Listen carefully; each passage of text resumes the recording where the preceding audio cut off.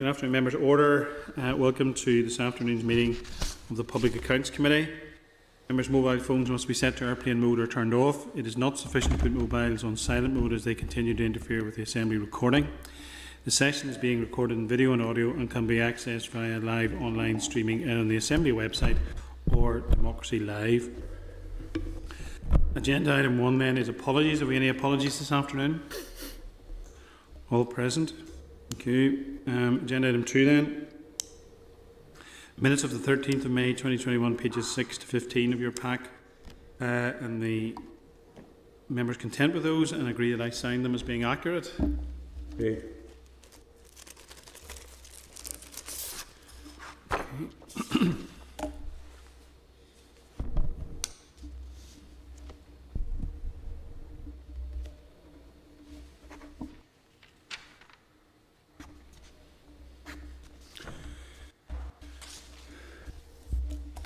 Okay, thank you. Agenda item 3 then is the declaration of members' interests. Members at each meeting, members are required to register relevant financial or other interests in the register of members' interests. Does any member have any interest they wish to declare this afternoon? Could have you been arrested? Don't think so. I plead the fifth on that one. Agenda item 4 is matters arising. Members have sent further reminder to Sue Gray, Accounting Officer, Department of Finance, on the 17th of May 2021 regarding the MOR regarding major capital projects and have asked for a response on return. However, I've heard that Ms Gray has now taken up her new role in the Cabinet Office in London and her temporary replacement, Mr Colin Boyle, I believe is the interim Accounting Officer, and we have access to this overdue MOR. I'm sure you'll agree with me that this should not be taken for a reason for further delays in this very important issue.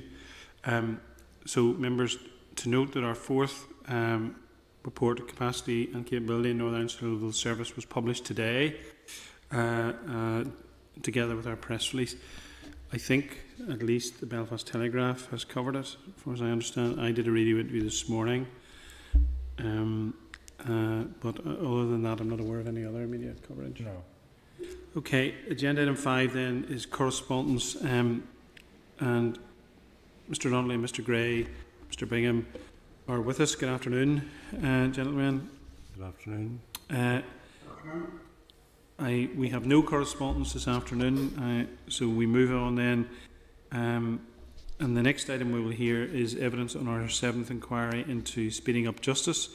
In attendance this afternoon are Mr Peter May, the Accounting Officer and Permanent Secretary, Department of Justice, Mr Simon Byrne, the Chief Constable of the Police Service for Northern Ireland, and Mr Stephen Heron, Director of Public Prosecutions. Can we also bring in the following who are attending the meeting remotely?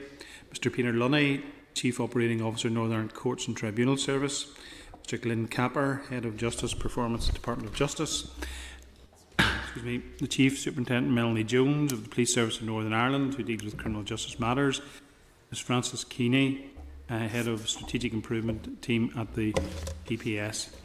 And in attendance, as I've said, is Mr Donnelly, the Controller and Auditor General, and Mr Stuart Stevenson of the TOA at the Department of Finance. Mr Stevenson, can you hear us okay? Yes, Chair, I can hear you. Okay, good afternoon. Can I also check if Mr Lunny, Mr Capper, Ms Jones and Ms Keeney can hear us okay? Yes, Chair. Yes, Chair, thank you. Okay. Yes, Chair. Okay. There is 3 voices at least there, so hopefully everyone is with us. Okay then, so we move to agenda item 6, and it's our 7th inquiry, speeding up justice evidence session, pages 20 to 100 of your pack. And this afternoon then it's my pleasure to welcome Mr Peter May, the Permanent Secretary and Accounting Officer, Department of Justice, and Mr Simon Byrne, the Chief Constable of the Police Service of Northern Ireland, Mr Stephen Heron, Director of Public Prosecutions, to the meeting in person, and those colleagues who are attending remotely. Good afternoon, gentlemen. Members, in your packs are the following: the Northern Ireland Audit Office report on speeding up justice avoidable delay in the criminal justice system, dated the 27th of March 2018 at your packs, pages 20 through to 83. Department Justice biographies at your pages 84 to 85 of your pack. Mr Heron's biography is 86 of your pack. Mr Burns 87 of your pack. Suggested questioning 88 to 97. And suggested areas of questions restricted paper 98 to 100. I will now ask Mr Peter May, Mr Byrne and Mr Heron to make a statement, and then I will open the session to questioning. Gentlemen, have you agreed a batting order, or will we just go with it as I have read out? I'm going to make a few introductory comments on behalf of the three of us, so you're going to, and then we're happy to answer questions. So you're speaking on behalf of the three, and then okay. We understood that you prefer short introductory comments. That's okay. So that's the way we've planned it. Okay. Okay. Floor's yours, Peter. Thanks. So thanks very much for the invitation to discuss the Audit Office report on speeding up justice. Delay is undoubtedly one of the biggest challenges facing the justice system. And it's a priority for the Department, its criminal justice partners and the Criminal Justice Board.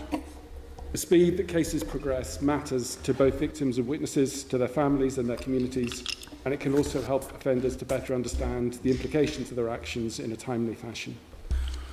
This committee recognises that reducing delay is a challenging and complex issue, and that reforms take time to embed and for their impact to be seen.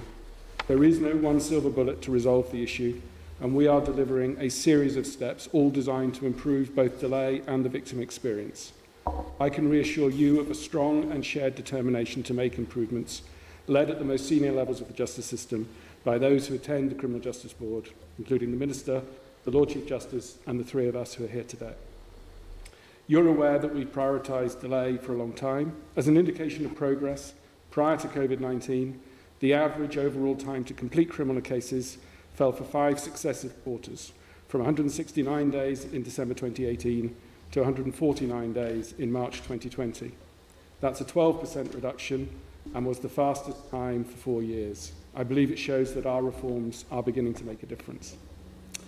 But although overall performance was improving, we know that the time taken for some cases, particularly some Crown Court cases, remains high, and that is a particular focus. An important factor in these crimes is their increasing complexity. Whilst total recorded crime has remained reasonably constant over recent years, there have been significant increases in crimes that take longer to investigate and progress, like violent and sexual offences and drug offences. And there's no doubt that COVID-19 will unfortunately have had a negative impact on delay. However, in the face of those unprecedented challenges, the justice system responded quickly and innovatively to introduce improvements that will have long-term benefits, and we'll be happy to talk more about those during this hearing. In its report, the Audit Office provided some important recommendations. I thought it would be helpful to share some examples of some of the improvements we've made since that report was written.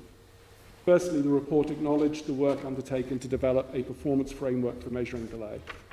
We've continued to build on this by introducing new performance analysis dashboards, and these have been an important tool in driving improvements. Secondly, we've introduced case progression officers in each Crown Court region. Thirdly, we've introduced a committal reform bill to the Assembly to improve the experience of victims and witnesses and help tackle delay. And fourthly, collaborative working, a key theme of the Audit Office report, has been taken forward through a number of Speeding Up Justice programme initiatives. I'll give you a couple of examples. Crown Court case performance groups were established in 2019 and chaired by the judiciary in each area. They bring together justice agencies and defence lawyers to lead performance improvements at a local level. Secondly, the Working Together Board, chaired jointly by the PSNI and the PPS, continues to drive improvements in file quality and the effectiveness of decision-making.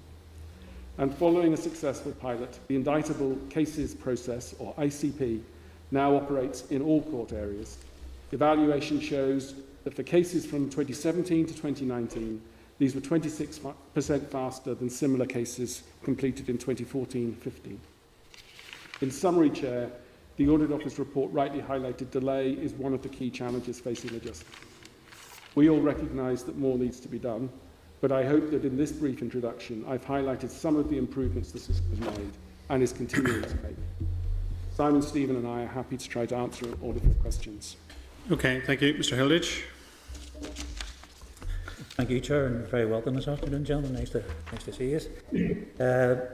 One of the areas of criticism has been the quality of investigation files, and I think I've picked this one because I've been involved in a few locally constituency ways, and they've been brought to my attention, and I can see where public could be frustrated by the process. The quality of investigation files prepared by the PSNI and the way the PSNI officers work with their counterparts in the PPS has long been identified as a shortcoming that contributes to poor performance, as indicated by the report, going back some considerable time. I suppose, Chief Constable, from your point of view, why has this been allowed to happen and potentially fester on since the report 3 years ago, and what has been done about it? Well, thanks. I think obviously some of the reasons in the past I sort of leave to others to explain, actually, because I think, to me, coming in at the point I did and actually balancing some of my personal experience, the Chair talked about biographies, but I've chaired criminal justice boards in 2 other places, in London and then in my last life. And I have to say that the level of sort of cooperation and collaboration I will see across this system, I actually think is pretty impressive. Stephen and I meet regularly. We have a strong working relationship, and that extends through Peter's team and into the court service. And I think when you look at where we were and where we've come to, you can see some of the figures in detail where, for example, you will be aware there's 5 stages, and you go back a few years, it would seem, for example, that going back, I think it's 2014-15, it was an average of 10 days, and it's now 93. So at first light, that's got worse. Our assessment actually is we were putting more in the front end to get files case ready to go to Stephen than in the past, where we might get a file into the system, but it would have too many deficiencies. So what we've done since then is, I would say, on a typical case now, and you referenced your personal experience, but there's probably, it would depend sometimes, but about 5 levels of checking.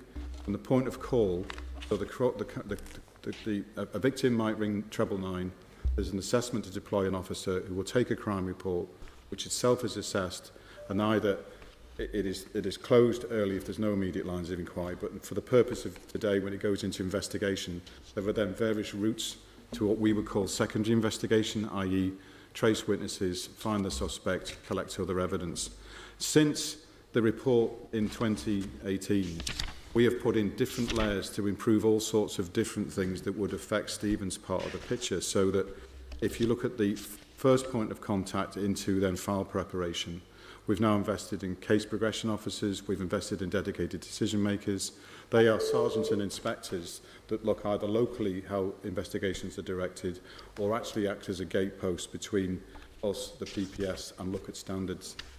There was reference in Peter's introduction to the Working Together project, which is chaired by one of our assistant chief constables and co-chaired by a colleague from the PPS. That has a programme of work that looks at things like minimum file build, standardised requirements for a file before it goes into the PPS. So, for example, if there's an assault case, have you got evidence from the victim as well as medical evidence? Have you got the CCTV? So there's been a lot of emphasis on quality. There's been a lot of emphasis on improved supervision, and then there's been a lot of emphasis on less waste in the system. We do have a performance management system, which we might come on to later, where we will also track when a file goes from the police into the prosecution service, there will inevitably sometimes be either requests back for can we see something, or can you get more of that? But we monitor that regularly to see that are those requests managed, so that there is a timely process for remedying sort of a gap in a file. What we have seen is that for the volume crime, which will affect many people that you might be talking to, we have 2 different processes across the country at the moment. In Belfast, which effectively deals with a quarter of the crime for the whole country, there's something called a case progression team. So that's 88 police officers that deal with the investigation for volume crime. So that's sort of things like burglary, theft, robbery, and things like that. They will actually gather further evidence, then they submit the file to something called the occurrence management team that again quality assure it. They finalise all these sort of things to make sure the right forms are filled in, it's ready to go to Stephen's colleagues. And then on the other route, we go down to different specialist teams. So it might be the rape case unit, it might be the domestic abuse team, where there are similar things done to ensure quality. when we looked at some of this since the report, clearly there was gaps around timeliness, so there's a performance regime that looks at that. But also one of the big things, and it's not unique to here, it's played out heavily in the last couple of years in England and Wales, is adequate disclosure. So again, working with Stephen's team as well, a lot of emphasis on training about disclosure. So for example, on the specialist teams where disclosure is often more complex, training to make sure that disclosure is at the point of the start of the investigation, not sort of 30 days before the court case.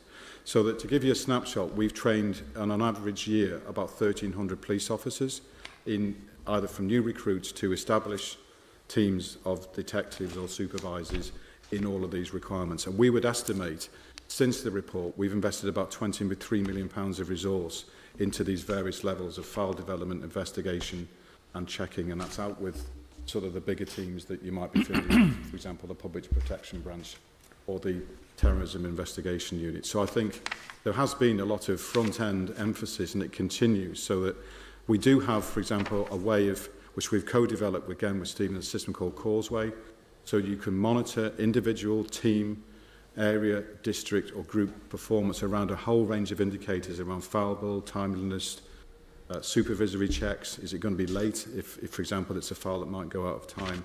And then we've recently introduced a sort of a pan-Northern Ireland, sort of, we call it a tier 2 measure for all the assistant chiefs to look at. So it's things like how many offenders have you got, for example, that are still wanted after 30, 60, 90 days? Because when you get into the sort of meat of this, really, this is about a big funnel, isn't it? And how, whilst it's important to victims, the quicker we get offenders, the quicker we collect the evidence and get it into the system, the quicker it gets to Stephen's teams, and then obviously the quicker it's processed and into the courts. So there's a sort of a snapshot of some of the things we're doing. No, thank you. And obviously we'll probably talk about systems and performance shortly, but looking at the human side of it from a PSNI point of view, what would you have any criticisms, or are you looking particularly at that coal face, at the front edge, whereby some of it may relate to human error or human practice not maybe coming up to standard? Because that would concern me from a local constabulary point of view, whereby England and Wales seem to be potentially in a much better place. But I wouldn't like to think that the officers in Northern Ireland are any worse off than their counterparts across the water. Do you identify that at all? Or? Yeah, well, I think firstly, for me personally and also professionally, I think the kernel of some of this is about, you know, Peter touched upon it in his start, but this is also about a service to victims and victims' care. Yeah. Now, actually, you can take a whole chunk of work out before we even get into the criminal justice part of it, about crime prevention, which has been a big emphasis we've brought in the last couple of years, because ideally you want to stop it happening in the first place. But put that to one side, I think, you know, that whole interaction in the early phase with the victim can set the route or otherwise into a successful prosecution, because you have the figures there that at times, particularly in Crown Court cases, there are delays. So that brings a different pressure to keeping a witness informed, witness confident to give evidence, and indeed the people that might support them in the process. When you look at error, we have things where we will for example, routinely audit and monitor the first point of contact decisions. Is the crime recorded correctly? The occurrence management team, which I talked to you a bit earlier about, they're based in 4 parts of the country. They will assess the level of harm in the crime and then try and allocate that to an officer with a requisite level of skills. So something like a shoplifting is more likely to go to a local policing team where you might have, for example, more probationary officers, but actually the skill set to investigate that is different to a complex rape or a serious assault on somebody. So we do look at all that. We also track, for example, when there is sort of dialogue between ourselves, the timeliness of responses to Stephen's team, the sort of, and it can vary from just minor, can you explain where this thing is, through to something more fundamental, that the file's been submitted without evidence. What we try and do, under the Working Together programme, all the files that we would ideally send should be ticked. There are still occasions when officers will submit files directly through to the PPS that haven't gone through the gateway, so they will get returned. The latest figures I have, that's about 13%. So that's one of the areas at the moment to say, how do you effectively close so the route down, so that it's bypassed the checking. There are, I think, one of the other things when you talk about the front end and errors and things is the district or area performance meetings, which are chaired by a chief superintendent or a superintendent. They will look at error rates, they will look at timeliness, and they will look at file quality. And we can't do it today, but we can see how in other ways we can facilitate it. But the causeway system does let you drill into. If I'm an officer that's routinely late in paperwork, we will be able to spot it. If for example, there's feedback about poor victim care, you'd have ways of tracking that. So that I'd like to think that in all that we're doing at the moment, there is a good dialogue, particularly between Stephen's team and I. So you're looking for good practice. You made reference to England and Wales, which is interesting because you'll know from the report, sometimes like-for-like comparisons are, that you get the sense that it's within the bounds of similarity, but different bits of law are there. But I think one of the things that's sometimes lost, we charge 1 in 5 of the people that commit crime. That's double what you'd see in England and Wales. So our charge rate is about 20% of all people that of all crime, whereas it's 7 to 10% in England and Wales at the moment. So there are reasons for that, partly because there's more alternatives offered to police officers in England and Wales to deal with low-level crime outside the court system. But actually, I think in a message in terms to victims, that's actually pretty impressive and been stable. And in some of the key crime types that affect victims and are of acute public concern, so for example, domestic abuse, that charge rate has been consistently improving over the last couple of years. Okay, thank you. The report highlighted that there was no reliable performance information relating to the interface between the PSNI and the PSS. PPS, sorry. Is that system now in place, and what has been learned from it? Potentially Simon and Stephen, if it's possible. No, thank you for the question. Simon has outlined that there is great improvement since this report was commissioned and published in 2018. But it's continual improvement that we're working on. So we do have to, on occasions, look back at what we've tried by way of an improvement initiative and do a QA of that and see if it's worked, and if it hasn't, we tweak it. So we have got much better at doing that, I have to say, over recent years, instead of looking back, at historic cases and what the problems have been. Because the problems are emerging. There's a big issue now with the amount of digital material that has to be examined. So as Simon says there's early engagement, and one of the concerns we have, this report, the Audit Office report, is primarily about Crown Court cases. And the system is not, it's adversarial, first of all. So you have, DOJ would be part of the system of devising criminal justice policy, and the practitioners primarily are the operational partners, police, ourselves, the defence, courts and the judiciary. So there's a lot of different moving parts in the criminal justice system. What we do have in common, as Peter said in his opening, is a commitment to ensuring that we tackle avoidable delay. And the word avoidable is important there, because there will be, in cases, some unavoidable delay just by the nature of them. It's the same in every jurisdiction. But as regards seeing how we're doing, as Peter had outlined, we were going in the right direction pre-COVID. That's taken a lot of work. The sort of criminal justice process, although we measure it in 5 phases, so we do have performance measurement indicators for how we're doing in those 5 phases. There's a lot of inefficiency, as has been highlighted in this report, because sometimes matters have to go back and forth. So your first question was about engagement on file quality, and that's where we've really made big inroads.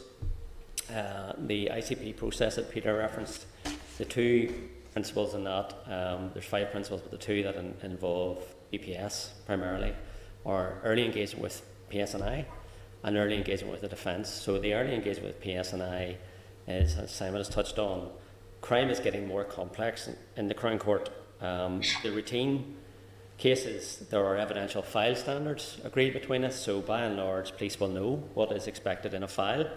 Where they need more bespoke advice, we have a duty to give prosecutorial advice and engage with police early in that. But what needs to be done more is bringing the defence in on the discussions about how we actually do a proportionate file build, because at the minute some of the inefficiencies that we're talking about come from over file build. So we tend to, the culture here is that police and ourselves work not just on every reasonable line of inquiry, but how are we going to actually make sure that this case is robust enough to withstand a number of attacks from the defence or a number of challenges from multiple angles. Is there a bar set then that you deem to be maybe too high, or should it be lower? Or? Well, what we need to do now is move to a position, if we're going to be like England and Wales, and there's sort of four, if I can explain what's happening in Wales, we'll probably come back to committal reform, but it took about 10 years to implement committal reform from 2003 to 2013. Then there was a review of efficiency in criminal proceedings in 2015, and it was identified four main principles. So getting it right first time, case ownership, a duty of direct engagement, and consistent judicial case management. So those are the four principles we basically built ICP around. And then in 2018 we had a better case management handbook. So even in England and Wales, you can see, it's taken a long time to make the improvements that they have now.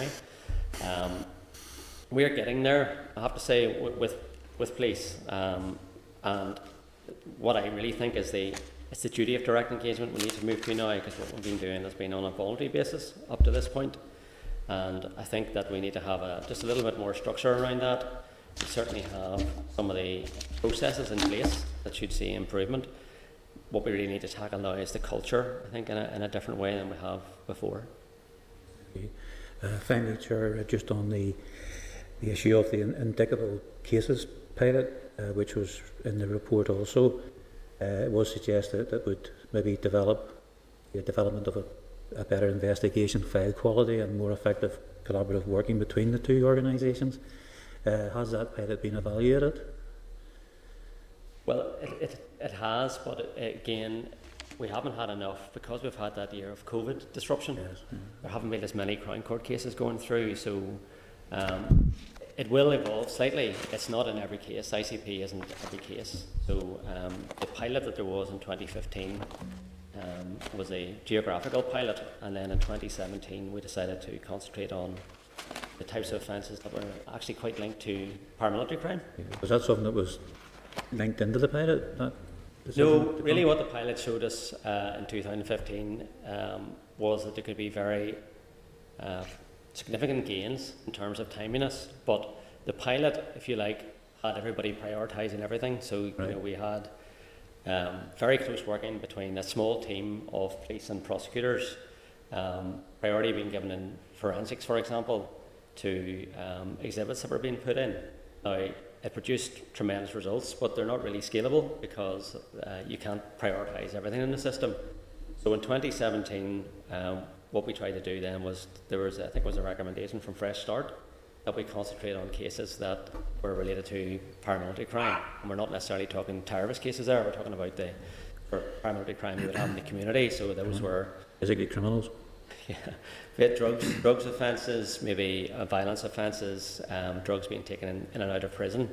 We concentrated on those. So the figures that Simon talked about from 2017 to 19, if we look at those cases, it can be skewed somewhat because there is, as a report showed, there is an improvement in timeliness in charge cases as opposed to summon cases, and a lot of cases that were in that ICP evaluation were charge cases.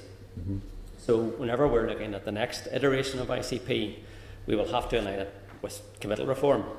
And whenever that comes in, we will have an ICP process that will submit a sort of supplement and support committal reform. There will be about 25% of all indictable cases in the Crown Court, that indictable only offences, will be captured by the initial phase of committal reform, and we'll have a bespoke ICP process to try and match that. Okay.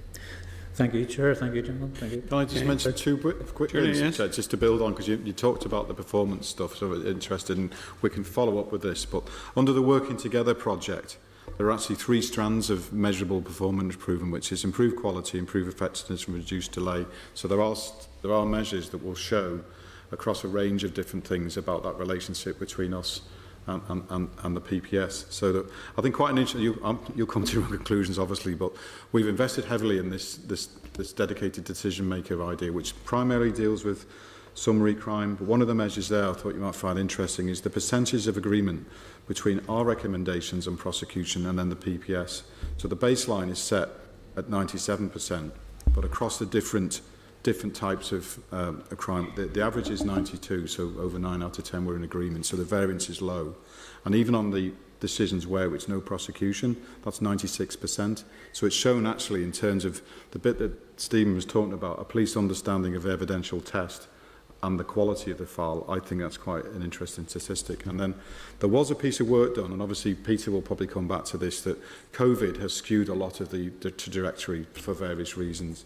But in last November, there was a dip sample of 100 not guilty investigation files, and that did prove some areas of learning which we're now looking at that go back to the original commitments under Work Together, but looking at supervisory standards being good enough, making sure there's compliance with the agreed file bill because that reduces waste, and actually looking at how we improve the team performance management at district level.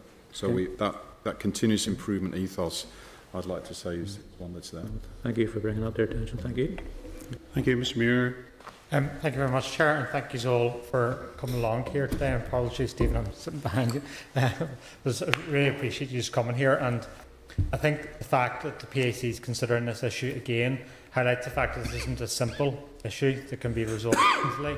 It's a complex issue, and it has lots of different parts to it all. Just a couple of things. Within the Northern Ireland Audit Office report, which we're considering today, it made a statement that said the PSNI and the PPS share a view that the standard of evidence required in court in Northern Ireland is in excess of the standard required in England and Wales, contributing to the performance gap between the jurisdictions. I'd just be interested to see your views about why that is. Is it more the case that we want to make sure that we're bringing cases to trial, that and we're ensuring that those who are guilty are convicted, or what is a bit more in terms of background to this? Because Northern Ireland is unique in many different ways, and that's quite a stark statistic or statement really to be saying. Yeah, certainly I'm happy to address that. I think one of the things we do compare very favourably with England and Wales on is the conviction rate of the Crown Court. It was over 86% last year, and it's usually around the 85% mark, either side, for the last number of years. So quite often, obviously, whenever you get to the Crown Court, cases will plead at some stage, and you can overbuild cases. You can have too much preparation put into them, which is obviously a big drain on resources. It takes longer then for cases to get through the system, and that's not fair on anybody. But at the heart of this, I have to say, is the right to a fair trial. We are all sure that there isn't more speed. Doesn't sacrifice the quality, and there's a difference between an effective justice system and an efficient one, although there's some interrelation. So all of us, once we are doing all we can to move on with delay, certainly don't want it to be at the expense of, maybe an example in CPS in England and Wales, where cases were moving that quickly. They weren't able to look at disclosure, which is unused material in a case, until quite late in the process. And cases had to be reviewed and stopped while they were actually before the court, which can obviously lead to crisis in confidence.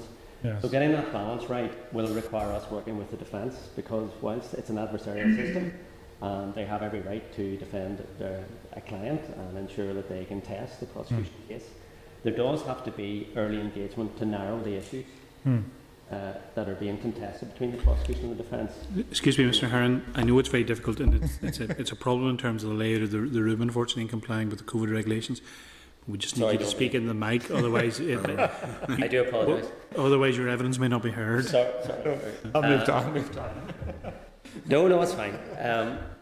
Yes, we're just saying that we do need to involve the defence in perhaps a greater way than we have heretofore. So, again, none of this is new. It's been tried in England and Wales, and it's been a difficult and slow journey there. So it's an adversarial system, but you've got to get the defence in, because what you have in common is, there is Article 6 is the right to a fair trial, and it should be within a reasonable time. So we do think there's room. If you look at, Simon mentioned disclosure, there's a National Disclosure Improvement Forum in England and Wales that we are part of, and the defence sit on that. So that's the sort of level of engagement we have. Again, pre-COVID disruption, we had Crown Court liaison committees, which were led by a very senior criminal judge, and the defence were on that, and we had a protocol for dealing with vulnerable witnesses. That was a product of that. So I do see that there is the mechanism there for this, but if we're really going to tackle delay and inefficiency, we have to stop this back and forth nature where we engage with police, anticipating what the defence case might be, And that might require us to ask police to get further evidence. But then actually we don't know what the defence are taking issue with until a much later stage. So you have to concertina the 5 stages to make sure that they're done much closer time, because every time somebody has to lift a file, when there's been a gap between a prosecutor reading a file, for example, asking police to get more material, it takes time for police to do that. It comes back to the prosecutor, they have to read it again, then the matter goes to court. The defence tell us what they're taking issue with. We perhaps have to go back to police again, who may have to go to forensics or get a sort of medical report. All of those things, the back and forth nature leads to great inefficiency, so we have to front load the work and try to get it done in a way which we're actually truly collaborative, which is going to involve the defence in a different way than we're doing at the minute. I think it's an important issue in response that you've given, and I'm probably old enough to remember the history of policing and our courts and justice within Northern Ireland, and we're in much better days now in relation to that. But I think the issues in terms of the culture is still there in terms of that challenge and ensuring that human rights compliance within Northern Ireland. Not to say it doesn't occur in other parts of the United Kingdom, but I think there's more of an acute focus on that, and I think it would be unfair to criticise the police and the justice system for taking cognizance of that issue and the need to ensure that there's that confidence in our judicial system, which has already been outlined by the Chief Constable and also by Peter. There's around the need to do that. One other thing is just around COVID-19. So COVID-19 came along about over a year ago, and it's had a dramatic impact on policing and justice. There's a significant backlog, obviously, around that, which is the only thing that can be blamed for that is the need to be able to protect other people's health around that. But has there not been some learnings around COVID-19 and how we can do things better? And if we can try to embed that going forward, and if there's some examples about how we can do that, like, for example, you know, we're all used to Zoom. I didn't even know what Zoom was last March. But is there things that we're now embedding within our system which will actually allow us to deal with these issues? I'll maybe pick up on that one to start with, and then colleagues can add. I mean, you are right that we saw a substantial increase in the number of cases before the courts as a result of COVID. If I would say that in on the 1st of April 2021, there were approximately 10,500 defendants in the court system compared to 8,300 at the 1st of April 2020.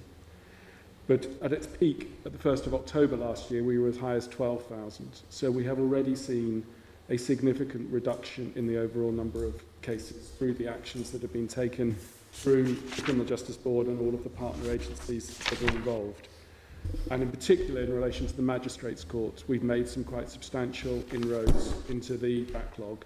It is more challenging with Crown Court cases. You'll understand that it's only recently that jury trials, relatively recently, the jury trials have been able to resume at any in bulk, and that is more challenging.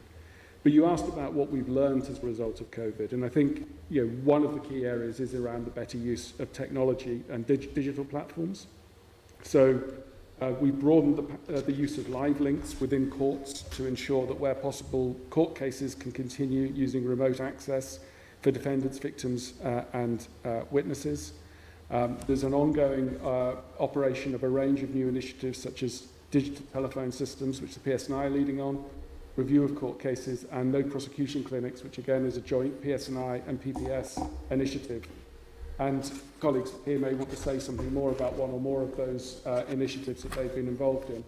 But those are things that we won't just go back to the old way of doing things when the threat of COVID recedes, if the threat of COVID recedes.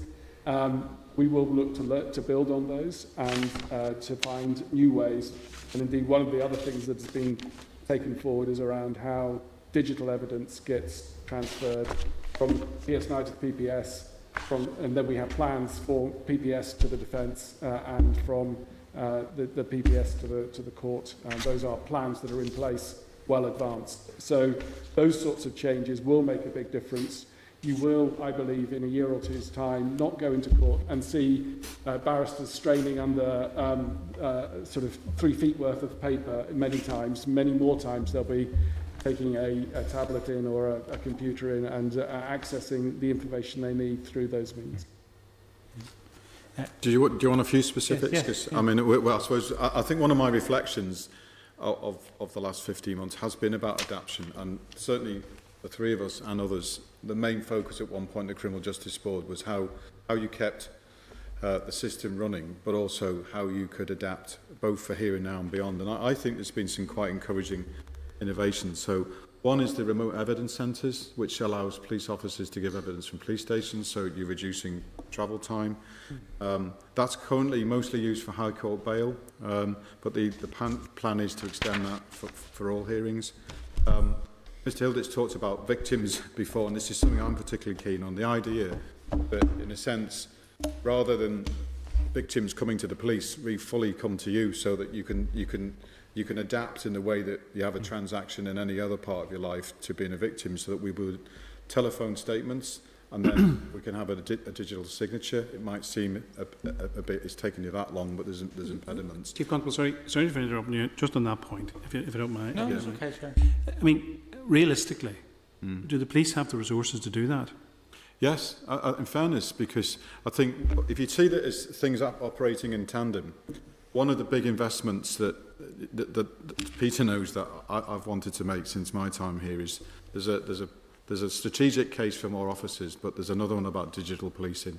So if we can bring the sort of technology to frontline officers and staff that most of us have in our pocket or in a handbag or something like that, so that how we exploit technology, so that you may see, if you look at social media at the moment, an example is a trial which is growing at the moment of ruggedized laptops for frontline officers, so they can come into your home, take a statement in your home and submit it back to a call centre or a custody centre, probably faster than the prisoner you were just arrested is driving. So we all know in terms of the limitation of typing that you wouldn't try and take a complex statement for a sexual crime like that, but for sort of basic assaults, theft crimes, we know that's something we would like to see grow this year. So far, we've taken 90 digital statements using the new system to put into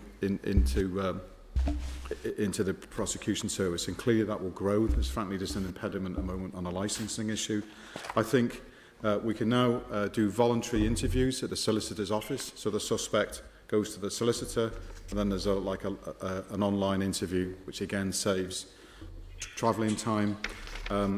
The interesting one in terms of volume, because obviously the underpinning bit of obviously the committee here is about productivity and value for money, is this system called Box, which is a staged development of the electronic transfer of information, initially between us and Stephen's colleagues, and eventually that will then move into the defence. So apart from moving paper, you can start to move body-worn video evidence, CCTV images, so that eventually the whole file becomes an electronic file for both the system and then for the courts. And the intention is to sort of progress that into the defence in the near future. And then I think we may come back to this during the course of the afternoon, but the other thing we've learned is the underpinning issue of a lot of this, isn't it, is the volume of work in the system and how do you shift it in other ways. And I touched on before, for example, about the difference between charge rates here and in England and Wales.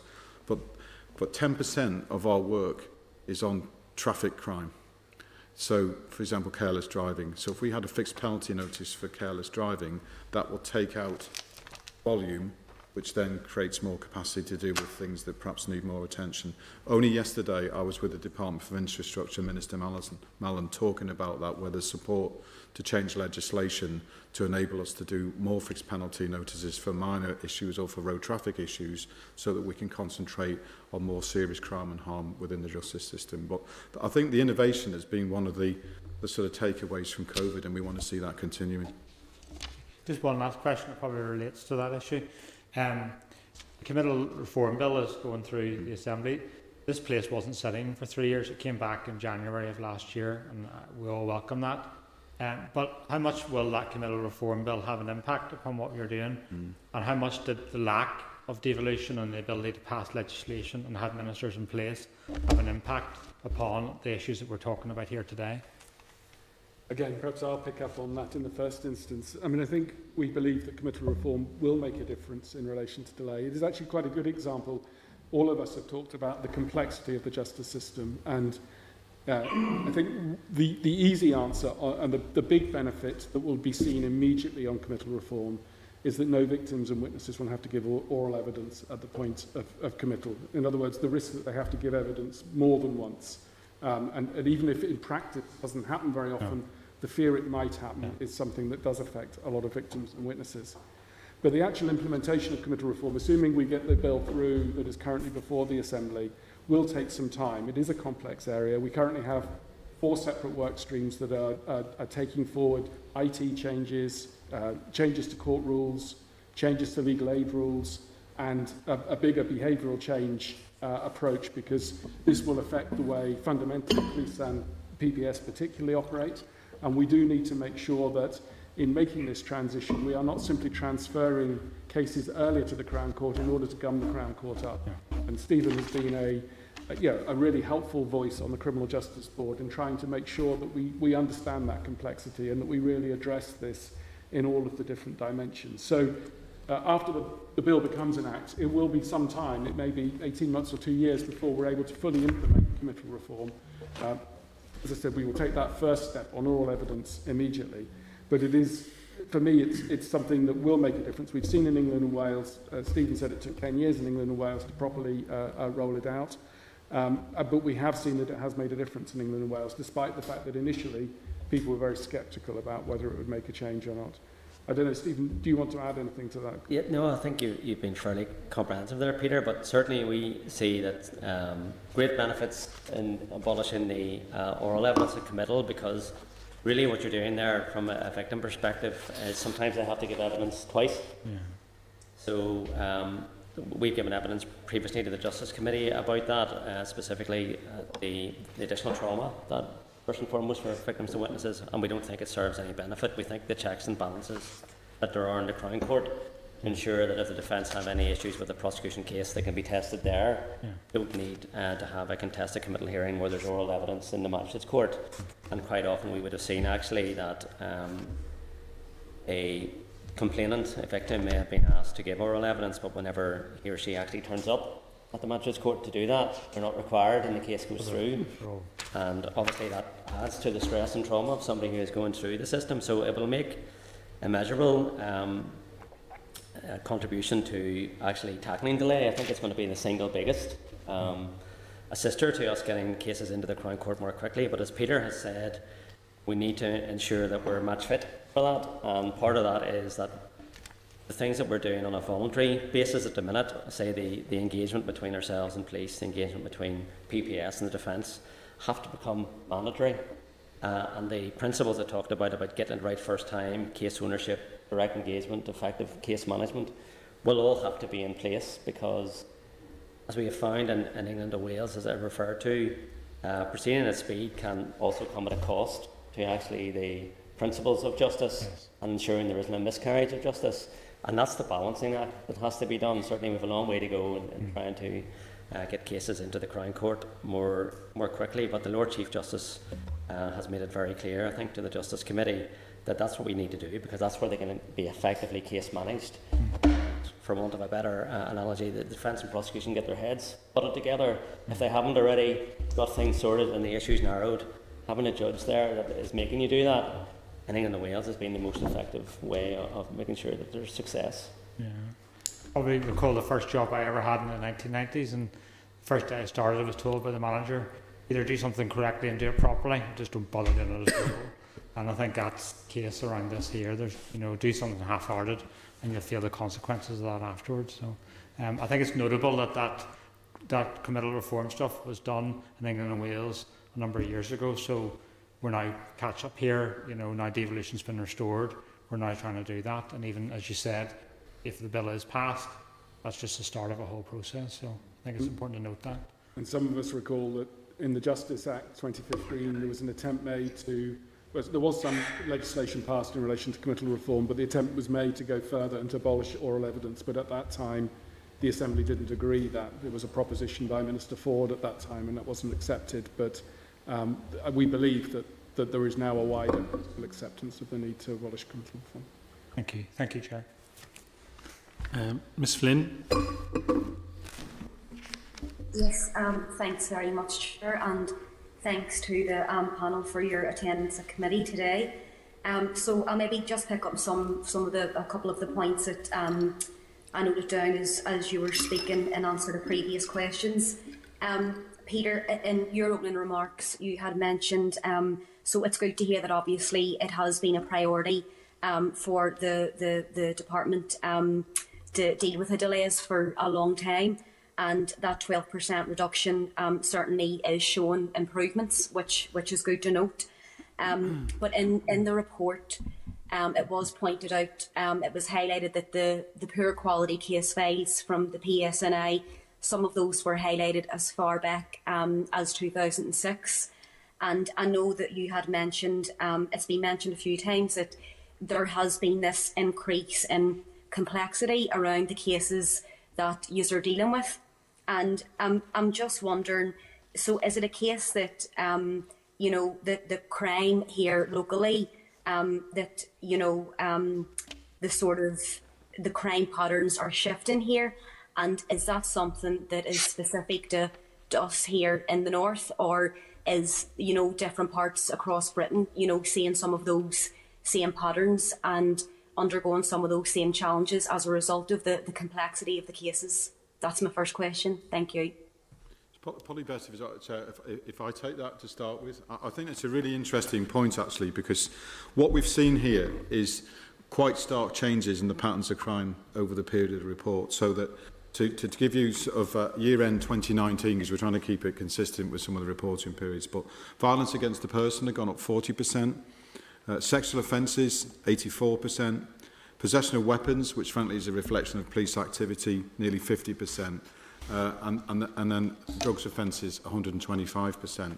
So what you might expect is more traditional types of crime, be it theft, robbery, burglary, have fallen, and that pattern has continued up to the present day. I think the really interesting point that is hidden behind this, though, you've got a shift in the type of crime. But we touched on before about the need to get the right sort of evidence and to get disclosure right. But again, I think personally there are some really stark other facts that go with the change in nature of crime, which is the online element to an investigation. Now, that's not to say about scam-type crime where I use my computer to try and trick you into being my bank. But because of the nature of life these days, there was often a telephone footprint or something similar to crime, and some of the changes are enormous. So violence against the person, the percentage change where there's an online element, and that would include harassment-type cases, that's 624%, so that there's a need to examine a phone. Sexual offences, the online element to that has gone up 325%. Some of the issues around drug crime threats, similar scale. So the overall impact on us has been nearly a 500% increase between 2014 and the end of 2020 on that online element. But the other thing that goes then with it is that you might say, obviously that's a change in nature of work for the police, but we've invested at the same time in cyber investigation units. So there's 60 officers do that at different sites across the country. So that on average, to give you some sense of what that means, we would examine currently last year's figures for the year end, 4,777 mobile phones, 904 computers, and 11,000 plus items of CCTV. So that you'd think again that is significant. But there is some good news here, because on investment, there's been a lot of work put on first point of contact triage. And we have had, working with colleagues, some significant reductions in backlogs and timeliness for examination of devices. So that 2019, it was taking 27.4 days to examine a typical mobile phone. At end of 2020, January 2020, it was just 5 days. So that again is a big change. The backlog of devices in the system has gone down by a third, and the backlog of computer in the system has again gone down by a third. So that where we have identified problems and changes, we've also adapted our tactics to meet that. Now, there's always more to do, but I think they're quite stark figures and shows really how our life has changed in the period of reporting, because so much is now maybe proved by some element of mobile phone imagery or something akin to that, or at least it puts a suspect somewhere near a crime. Yeah, and thanks for that, Simon. And I mean, some of those statistics are really reassuring. I mean, even that, you know, the mobile phone going from, in a short space of time, from 27 days down to 5 days, I mean, you can certainly see the progress around there. but just reading when you mentioned there around the investment into some of these initiatives, you had quoted earlier in your remarks £23 million of investment. Was that more specifically in relation to the case files and trying to speed up that process, or was that taking into account some of the facts and figures that you mentioned there as well around the IT element and the cyber element of this? Yeah, it's a blend of both. So, for example, the total cost at the moment of the cyber support units is just shy of £4 million out of that 23 million. So, again, through the chair, I mean, if you want further information on the breakdown of the 23 million, but it's a combination of the file build, but then the specific bit around the digital examination as part of that new cost that's gone in. Okay, thanks for that. And then if we could just go back to, it was mentioned a few times also around the case progression officers that are in place now. And I'm just wondering, Simon, you had mentioned the number of 88 officers earlier. So is it 88 in total case progression officers? And when were these posts first introduced? And I think you had gave earlier, Simon, a sort of breakdown of what their role was around, you know, finalising the forms and setting then, you know, the information onto the specialised team. So hopefully that's streamlining some of that process. But when were those, is it 88 case progression officers, and when were those posts first introduced, and are they going to be a long-term post as well? So the figure of 88 related to specifically to police officers who were involved in case management, and Simon can say a bit more about those 88. But when I talked earlier in my opening remarks about case progression officers, those are civil servants who support the judiciary in key areas. So there was a pilot initially in Belfast and in Craigavon and Newry, so in 2 Crown Court areas, and we've now introduced case progression officers in each of the 6 Crown Court regions. So there are 6 case progression officers in Antrim, in Belfast, in Coleraine, Craigavon, Dungannon and Newry.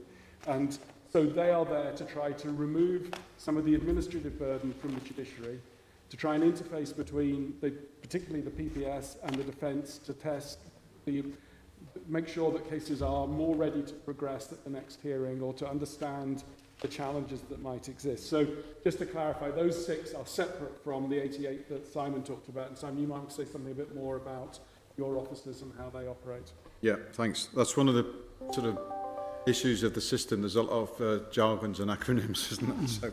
So, but the case progression teams are a Belfast initiative that came into place in 2018.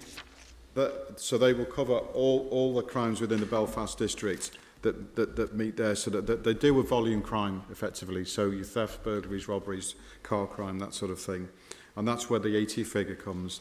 There's then a separate model for the outer Belfast areas because of the different geography and things, and they're called the volume crime support teams.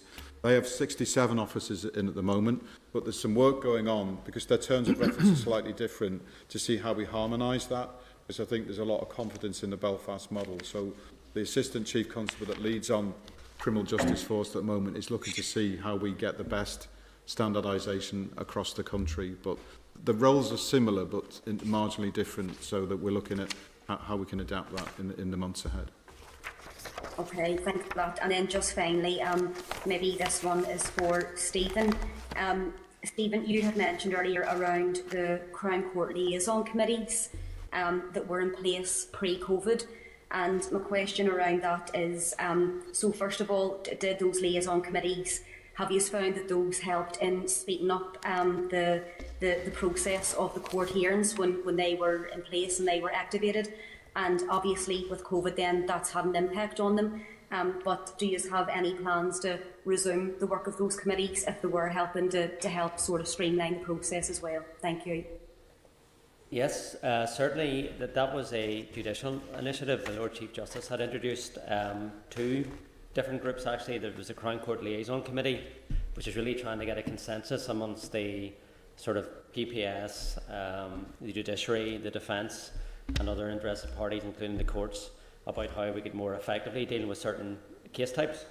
So there was a practice direction came out of that to help us deal with vulnerable witnesses in particular, but it was trying to put a lot more structure about when the defence and prosecution would take various action to get cases before the court in a way that they were sort of case ready. So it's based again on the principle of fewer, more effective hearings. And then there were Crown Court performance groups, which were chaired again by judges at local level to try and see what, if there were any issues in particular court areas that could be resolved locally. So both of those, because of COVID, were suspended, but I know the Lord Chief Justice, the last Criminal Justice Board, has plans to get those up and running, and I do think they provide a basis for us to move to the next phase that we're required for a committal reform of building on that, and we'll need to look at sort of Crown Court rules and further practice directions, and I think that's a very appropriate vehicle to get that work delivered through. And one of the advantages, just to say something more about the performance groups particularly, which meet in each local court area, they will get a set of performance data for their area that will demonstrate how long different cases are taking, and will also benchmark those against the Northern Ireland average. And that then provides essentially an element of an obvious opportunity for people to say, well, why is it that our area is so much slower than another area in respect to this type of case or that type of case? And it should really act as a really good incentive for performance improvement. I mean, it's a form of competition, I guess, in one way or another. Yeah, people naturally don't want to be the slowest. They want to try to be at the top of the league table, as it were, subject to Stephen's points about maintaining quality of performance along the way. So those performance groups, we think, have the opportunity there. As Stephen said, they haven't met for the last year, but they will be starting to meet again shortly. That's great. Thanks very much to the panel. Thank you, Chair. Okay. Can I just ask a few questions? In terms of the number of cases waiting to go to the Crown Court, is my understanding, are they up by 50%? Yeah, I'm not sure I have that figure just to hand, Chair. Let me see if I can find it. There are some figures about, I do have some figures, just a question of trying to identify them in the moment. Well, while you're looking for that, I mean, if that's true, and that's my understanding, I mean, what is the reason for that? Well, I think if we go back to what was happening in the courts at the time lockdown came in March last year, that there was a need to focus on urgent business that was before the court, because obviously the message was work from home, and a lot of public buildings were closed down because they weren't sort of compliant with the health and safety guidance that was in effect. So normally there would be 12 Crown Court running throughout Northern Ireland, dealing with about an average number of about 1,500 cases a year. So right up from March until the summer of last year, there wasn't any Crown Court work done, that because obviously they had to adapt whenever you're bringing a jury in for a Crown Court trial. There's a lot of court space needed, so there's a lot of work had to be done, led by the judiciary and the court service to adapt courts. But okay, I accept that point, but are you saying that the 50%, I mean, does that figure sound right? There's certainly a significant increase in the number of Crown Court cases. Are you saying that 50% is entirely down to COVID? The jump compared to the figures, I quoted some figures earlier about cases from comparing April 2020 with April 2021, and the difference in those figures is absolutely down to COVID. But what I'm asking you is the 50% entirely down to COVID? As I said, I'm trying to find the precise figures for the increase in the difference between April 2020 and April 2021 is down to COVID. There have been, in relation to Crown Court cases more generally, I think we've recognised that we've made some quite good progress in relation to what's called Crown Court charge cases, and we've been able to reduce the amount of time taken for the average case in those areas quite significantly. And it's actually now the best it's been since recording of the data began. Okay. But we have a big problem in relation to summons cases. Could I ask you, between yourselves, to confirm the 50% figure in writing to us, and of course, and the reasoning behind that? I mean, I understand again that the average court case in terms of the Crown Court is adjourned 6 times in Northern Ireland. I mean, how does that compare to the mainland, and why is that? Well, it's the big mantra in the mainland is fewer, more effective hearings, and I think part of the reason we've already touched on before, perhaps, is that whenever you're looking at England and Wales, because they have committal reform, because they have got that duty of direct engagement, there is an expectation when cases come before the Crown Court that the defence and prosecution have worked to narrow the issues between them, and that really what there should be is one hearing pre-trial, and then it should move on to the trial hearing, and there are exceptional circumstances if you need to come back to the court between that.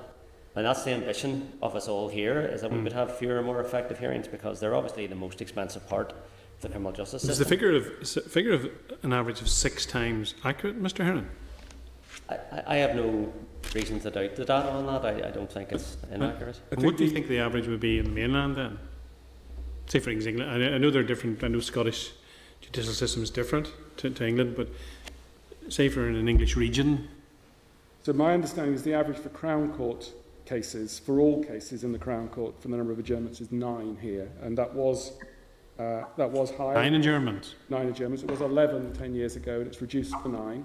So not every adjournment is a bad thing, because there is a case management process that is gone through by the judge where they call them, they bring cases forward for mention in order to understand the progress that has been made and the next steps that are needed. The real challenge comes when you end up adjourning a case that would normally be ready to go to trial. So, is it an effective trial, or what's called either a cracked or an ineffective trial? And in that respect, we again have made progress.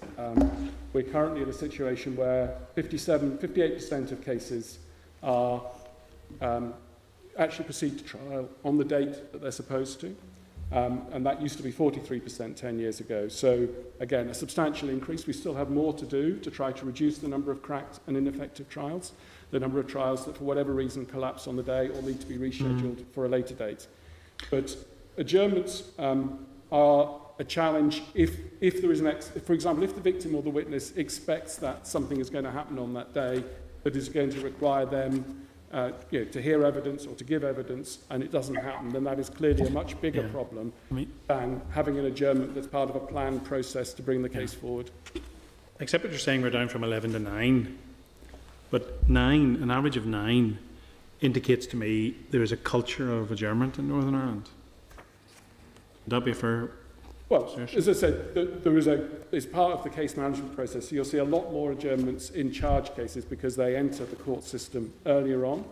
It is, of course, something we would like to reduce. If you reduce the amount of time it takes to bring cases forward, you will, of course, reduce the number of adjournments. So I'm not defending 9 as being a good number. I don't have a number for England and Wales to compare against, I'm afraid, Chair. I can see whether we have that. Yes, if you could do that, but I just think, to be fair, and I'm not trying to be hypercritical, but 9 adjournments on average sounds like a culture of adjournment to me. In terms of the going forward, it seems to me it's a 4-legged stool, and you're 3 legs of that stool. And I accept absolutely that Her Majesty's judiciary are independent, absolutely. But is there a sufficiency in joined-upness and cooperation to ensure that what we're talking about here in terms of delivering a better service, because this is hugely important in terms of dealing with criminality, not least criminality in Northern Ireland, given our history. Is there more work can be done? Is there more work being done to improve that? I accept the Lord Chief Justice will be absolutely guarding the independence of the courts. That's a given. But is there more work ongoing? Can you assure us that that work's ongoing and we're going to get a better system at the end of it? So I think the answer I would give you is that yes, there is an awful lot going on to improve that system. The Lord Chief Justice is a member of the Criminal Justice Board. In fact, I want to recognise the fact that he's brought forward a number of the ideas that we're talking about today in terms of initiatives to improve the operation of the justice system. And through the committees that Stephen talked about earlier, the Crown Court Liaison Group and the Crown Court Performance Groups, That is a way of managing both at the liaison group at the Northern Ireland-wide level and the progression groups at a local level, managing cases on a much more regular and bespoke basis. So there is, I believe, good grounds for us being able to say that we are making progress in the right way. There is, of course, always a question about whether, and this will ultimately be a question for ministers, about whether or not to introduce a system of statutory case management. And the 2015 Act did enable such a system to be introduced and has not to date been taken forward. It's notable, I think, in that connection that Sir John Gillan, in his report on serious sexual offending, felt that to introduce statutory case management would be overly prescriptive and wouldn't serve the benefits. So essentially what we're trying to do is to establish a case management framework which will enable progress to be made. And it's not off the table, it's something that can be come back to in future. Stephen has talked about some of the other steps that are necessary in relation to ensuring case management following the principles that you outlined from England and Wales. I don't know if you want to add anything to what I've said. Certainly, if we're talking about judicial engagement, I do think there is a high level of judicial awareness about the role they have to play in ensuring cases are progressed effectively. And we had a legal aid dispute that ran from about May 15 to February 2016. Not an exact template for how we would sort of deal with a backlog of cases, but I know from having dealt with several judges that they're acutely aware of the impact it has on victims and witnesses, and they're trying to ensure that cases that involve the most vulnerable are given priority. So, being a judge isn't easy. You do come in for a lot of criticism about the fact that their independence is sometimes seen as some distance from the rest of us, but I can certainly vouch for the fact that the Lord Chief Justice is a very committed participant within the Criminal Justice Board, and the judges I have dealings with are equally committed to ensuring that they play a very effective role in case management. The impact of delay in justice obviously has a huge impact on the individual, but it also has a huge impact in terms of public confidence. And you don't need me to tell you that, given ongoing current issues that are out there at play at the moment. That's now below 50%. That's cause for concern for everyone in Northern Ireland. And so therefore, in terms of deterrent for those who want to go out and perform acts of criminal nature, whatever they might be, is something which we all need to see as public servants in various roles here addressed, to give that confidence back to people. And I think one of the things that the Scottish administration has done is they've shortened time limits in terms of cases and imposed those. I mean, is that something we're looking at doing? So let me just start by talking a little bit about the COVID recovery piece that you mentioned, and then come on to the last question that you raised. So I found I don't have the stat for the number of cases, but I found something that says there are 330 more defendants who are awaiting trial in the Crown Court than was the case a year ago in April 2020. We have, as Stephen said, already begun, the Crown Courts are now operating, as many Crown Courts are now operating as were operating pre-COVID, and there are plans to introduce 2 further courts by September 2021, and we're working hard to try to deliver that so that we can make a dent on that backlog. We have, through the Criminal Justice Board, mounted a COVID recovery bid, which is before the executive today, and I'm sure they've reached a conclusion, but I don't know what the answer to that was. But we are hopeful that we will secure some additional funding to enable the extra work to be taken forward. Our current estimate is that the Magistrates' Court business will be recovered.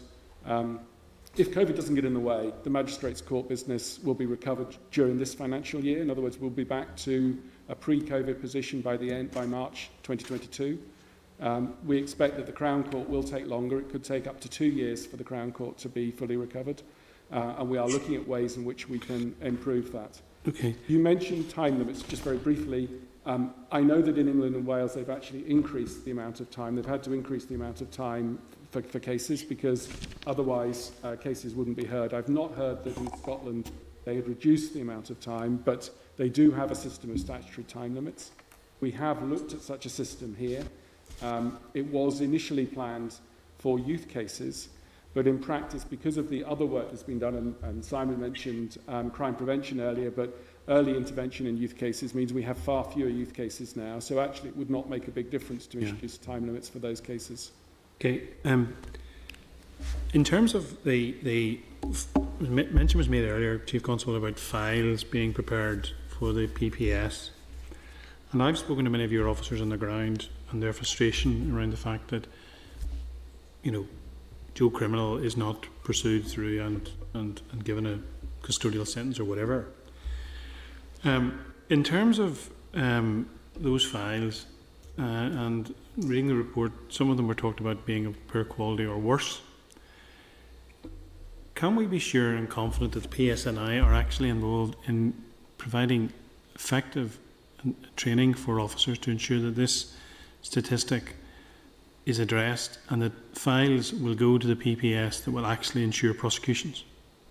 Well, yes. I mean, at the end of the day, there's always a bar to raise, and I think there are some competing statistics before I go on to the training thing, because you mentioned about confidence, which I think the last figures I've got are 45% of the overall system, but in the same period, actually, it's one to sort of try and understand that satisfaction with the system's actually gone up. So whether you're a victim or a witness, it's, you know, there are various figures, but witness satisfaction is now actually at 80%. Victim satisfaction is 64, it was 62, and overall satisfaction's gone up from 65 in 08 to 73% in 20. So there are some interesting contradictions, but I touched it on the introduction, and absolutely the emphasis on training and quality has to be paramount, because we talked before about this being a funnel and things go in the system, and there's various bits where you can get error, be it forensic submission timeliness, file quality. But we will train, obviously, at the point of recruitment. We trained 600 specialist officers last year in disclosure. So, for example, there is an ongoing commitment to make sure that we're abreast of legislative change. So, for example, a lot of difference now around the rules around stalking and harassment, as well as procedural change. And also you have the dialogue between PPS and ourselves on a specific case, so that also adds to the sort of the layer of quality assurance. But I think what we've seen certainly over the last couple of years in the Working Together programme is far more emphasis on the front end and getting that right, and those things we touched upon before about the guidance to officers about what is the minimum standard for a file, what should be in there and what shouldn't, because as Stephen said earlier, but it's a point worth repeating, just as much as sort of a late file which has deficiencies is a problem, so is over file build, because you're just putting wasted effort in that still delays things. So there is a lot of dialogue, there is a lot of emphasis on supervisory checking, making sure time limits are met, and it is performance managed at district level, and we are introducing, as I said earlier, greater scrutiny across the whole organisation. So, Mr. Hearn, are you seeing that in the PPS that what the Chief Constable was talking about is actually manifesting itself when cases are presented to you? We do. I suppose a specific example I think it might be useful to illustrate, Chair, is through we've got a serious crime unit that deals with murder cases and serious sexual offending, and what we've introduced from 2019 there is a gateway approach. So that's a bespoke model for, because sexual offences in particular are some of the cases that are very slow to move through the Crown Court. We put considerable resources, both police and ourselves, in making sure that whenever the file comes into us, it is ready to be directed on. So the investigation by police, we're seeing great improvements in the number of cases that actually have everything that's required. Where it's not at that standard, there is liaison then between our gateway team and a gateway team on the police side. So before there's actually a file passed to the prosecutor to look at, the gateway team, which is allowing the prosecutor to work on other material, is working closely with police to get that file ready for a decision to be made, which is going to cut down on this back and forth nature between us, where we get a file that maybe isn't complete and we have to do what's called a decision information request to police, which has a number of outstanding inquiries on it. We're seeing big improvements in the quality of file coming through that bespoke approach, and we're looking at how that can be scaled up to be replicated elsewhere. Okay, I'll pause for there at the moment. Mr. McHugh. Thank you. Okay, thank you, Chair. Can you hear me? Yes, indeed. Yeah, okay. 5-year-old like, you're all very welcome here this evening as well too, thank you. Many of the questions that I was hoping to ask have actually been covered as well too, but consistent with just a comment that's been made even in relation to adjournments and that, and about poor case management and poor case files, which seems to be very much a historic problem. And again, too, probably then in relation to the issue that was raised there by Chair, that training probably is required in that whole area. But to what extent does that affect you in achieving your objective of getting it right first time? Was that for me? Do you want to take this one? Yeah. Well, certainly, I think it was Andrew before talked about his experience of well begun's half done. I think it's the Christopher Robin approach, and that's not to sort of sound flippant, but right first time is hugely important because it does speed things up. So the right first time, I touched on one before in relation to the chair's question, but for last year alone, if you recognise disclosure has been an issue that is affected here in England and Wales. 600 officers trained in the most up-to-date disclosure techniques. 1,380 police officers trained in the quality and file build type stuff, and 120 trained in investigative skills. So these sort of things overlap. So I think there's one thing that it's obviously important that we invest in the front end in training, but then the second bit is about effective supervision. And then the third bit, which I've touched on a few times, is the quality assurance and performance review, so that you can show that there are consistent standards across the country. And that's something that happens both within the organisation, but also through the Working Together programme, where there are different strands. And indeed, I'm sure Peter might want to touch upon it. We do, all three of us as members of the Criminal Justice Board, get that higher level aggregate data as well, so that we try and spot trends either in court backlogs, front-end problems, or whatever it may be. And as a board, we're supported by representatives of each of our agencies who constitute something called the Speeding Up Justice Group, and that meets on a regular basis and really has a focus on the ways in which we can go about addressing the sorts of problems that you've identified. So it's not just about big new legislative initiatives. A lot of this is about how do we make operational improvements within organisations and between organisations to try to improve the flow and the timeliness in which we proceed. And I've sort of set out at some length, including in my introductory remarks, the range of things that we're currently taking forward.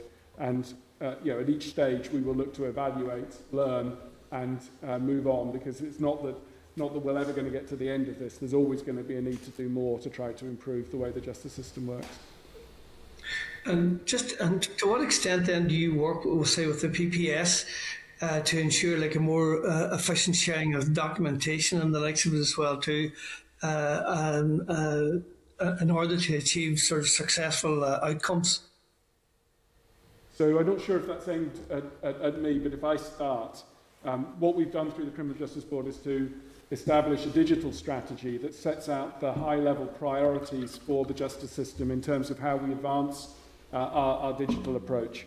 And our backbone for that, as Simon mentioned earlier, is the Causeway system, which is an end-to-end case management system that begins at the time the crime is recorded and goes right through to the point at which there's a disposal at the court case.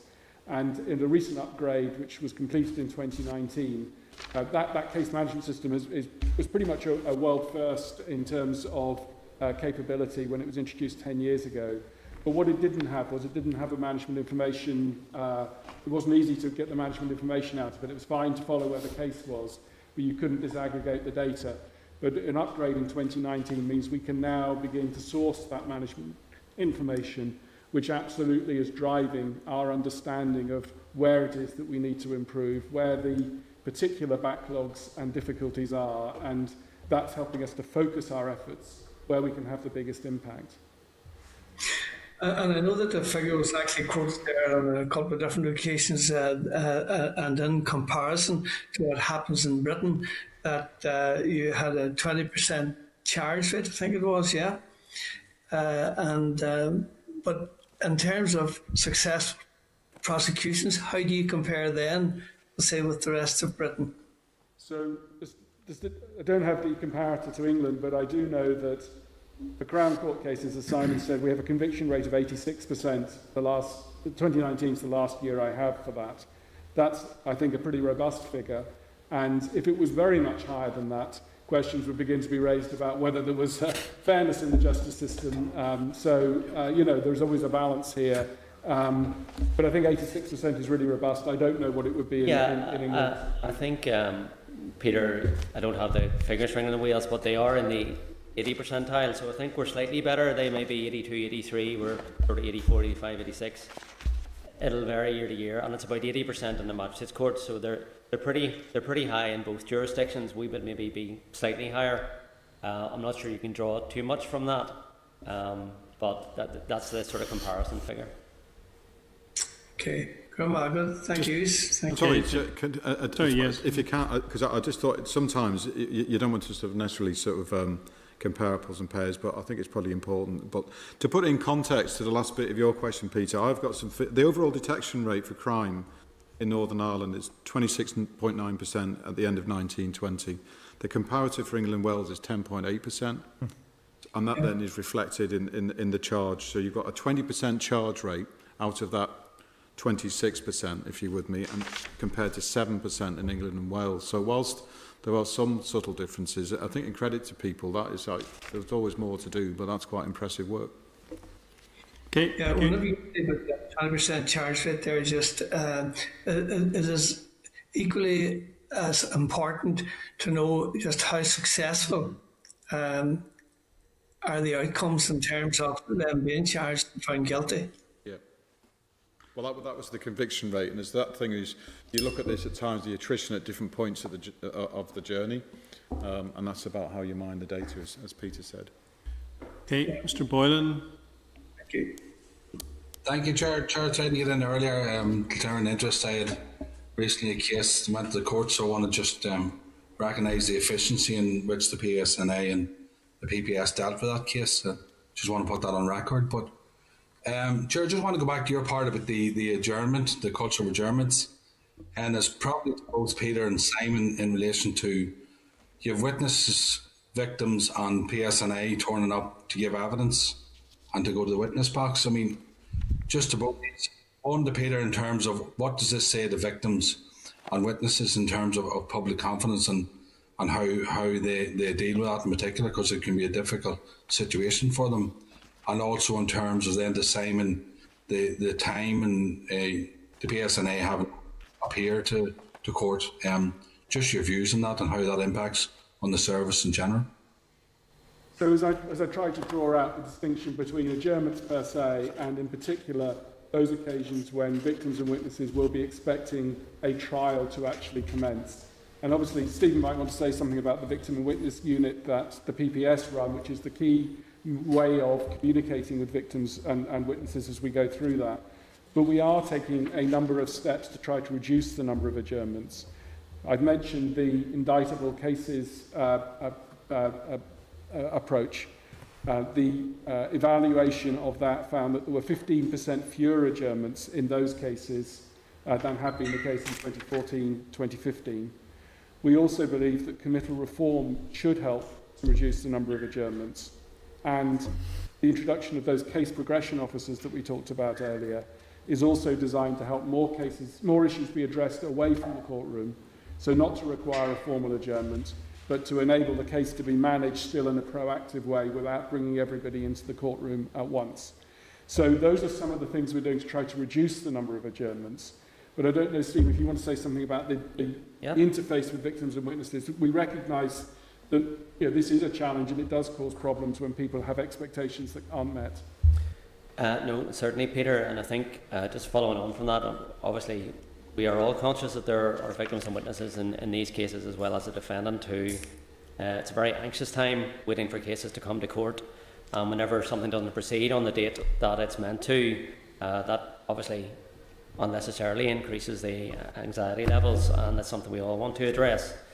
There are other measures coming out of the sort of disruption caused by the pandemic, which will improve things in the future. I think what we're finding is not every time that a case needs to be mentioned, that needs to be done in court. You know, we are going to be looking at more things being done.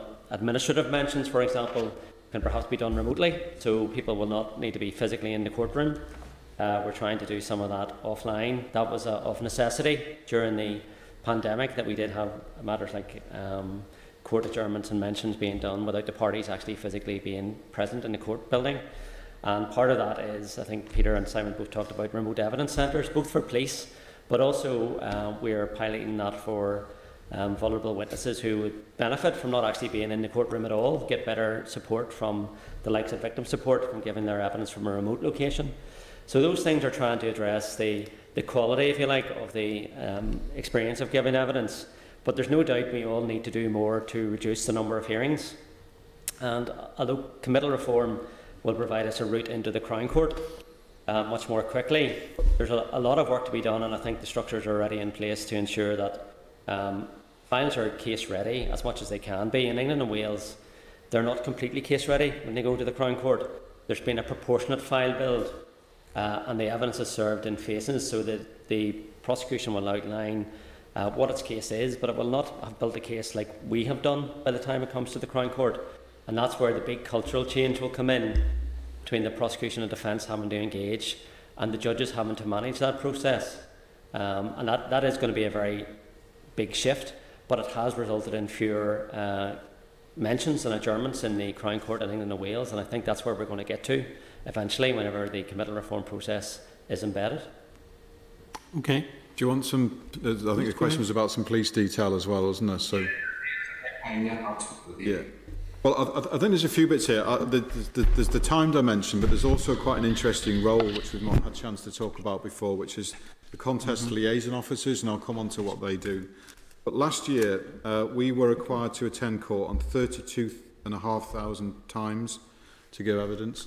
So that is obviously a significant demand. We estimate that cost the equivalent to 111 police officers if you aggregate that over the year. So just like a victim of crime, and sometimes obviously police officers are victims themselves, that is quite a significant commitment, so that the adjournment or the timeliness affects us as an organisation just as other things. But in fairness, to try and mitigate this role I think is quite interesting, because it's a central point of contact between PPS, victim witness units, solicitors, the judiciary, victim support, etc. They work with the court service to prepare court lists.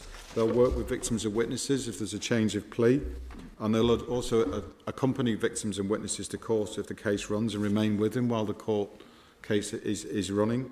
They'll chase up victims and witnesses that haven't attended court, so that Peter talked before about cracked and ineffective trials, but we don't want what would be an ineffective trial because a witness isn't there. So there's a series of mitigations, and then they will also liaise with police witnesses themselves to make sure that they're still attended. So that, I thought that was quite an interesting one. Our assessment actually is they've significantly reduced the need for example, investigating officers to come to court over and above the police or other witnesses just to support the PPS or the judiciary. So there are some impacts, but there's also some things we're trying to do to work with other people in the system to mitigate them.